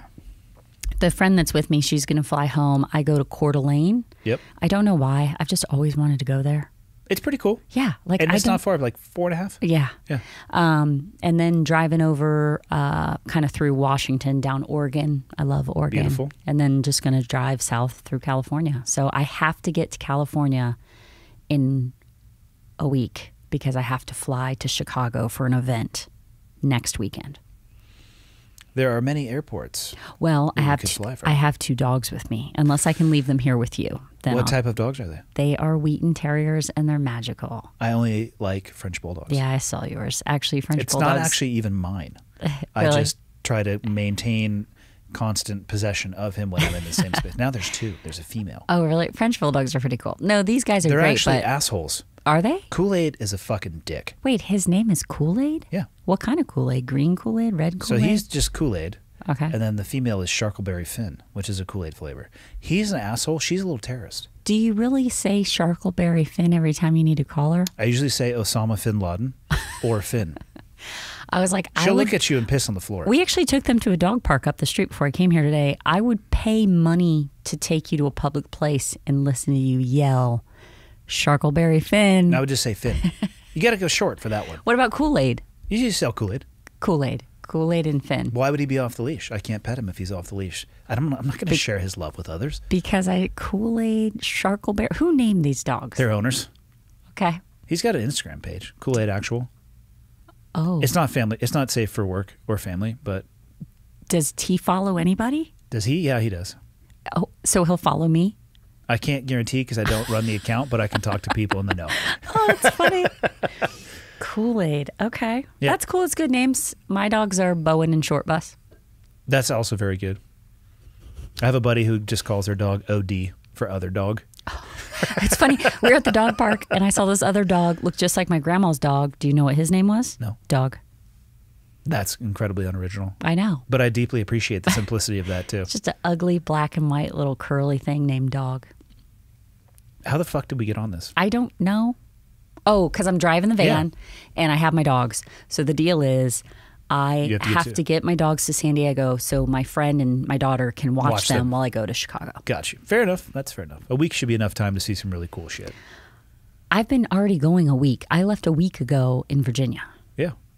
And it's a lot of driving. But I rode my skateboard through the Badlands. That's awesome. The coolest place ever. So drive less and spend more time where you go. Next time, take a month. Well, that's where I messed up. So originally started off with a lot of time, then this event came up, and then because otherwise it's kind of like it's like I'll be here, but then you just kind of get there and you kind of wind your day down. Yeah. The move, not that I've done this a bunch, but go and then like dedicate 2 days. Right. Really get to check it out. Well, next time I'm on the road, maybe I'll be writing my book. So I'm just going to camp out here in Kalispell. You should. It's pretty awesome. Hang out with Kool-Aid and Shark Finalicious. Sharkleberry Finn. Yep, that She's one. a fucking terrorist. She'll make eye contact and piss on your floor. And then eat something that you don't want eaten. Oh, yeah. It's the best. Then she's so loving, too. Kool-Aid's just like, fuck you. You can pet my butt. Like, he just turns around and you're like, all right. So he's your dog? He's not my dog. Sounds like it. I mean, I'm his leader. He understands that I am his leader, but he's not my dog. Okay. People think it is my dog. Because of his attitude. No, his attitude is just what he came out of the box with. I had no influence over that. Oh, gosh. What would you like to end with? We've been at it for almost 3 hours. I want to get you back Are to you serious? Yeah. My girlfriend probably thinks I died. I told her it'd be a couple hours. Yeah. I don't know. I mean, I appreciate you having me on. This has been good. This has been good banter. I think I just want people to really give our military a little bit more credit. I think people like to pretend they're patriotic on all the important times, like 4th of July, Memorial Day, and Veterans Day. And every other day, it's just kind of like whatever. So remember the freedoms you get to enjoy in this country because of the people who chose to fight for them. And if you know a veteran, just reach out and check on them. Yeah. Legitimately. Like pick up the phone and call them. Yeah. And I would also say that when it comes to mental health, people also wonder whether they should ask someone if they've ever thought about taking their life. They said it seems counterintuitive because they don't want to plant the seed in their mind. The truth is that won't happen. The best thing you could do is ask someone. And I always default to kind of those TSA rules. If you see something, say something. So if your gut feels off about somebody, you could very well be right. Lean into that. Probably no better way to end it than that. Thanks for coming up. Thank you. All right, Sarah.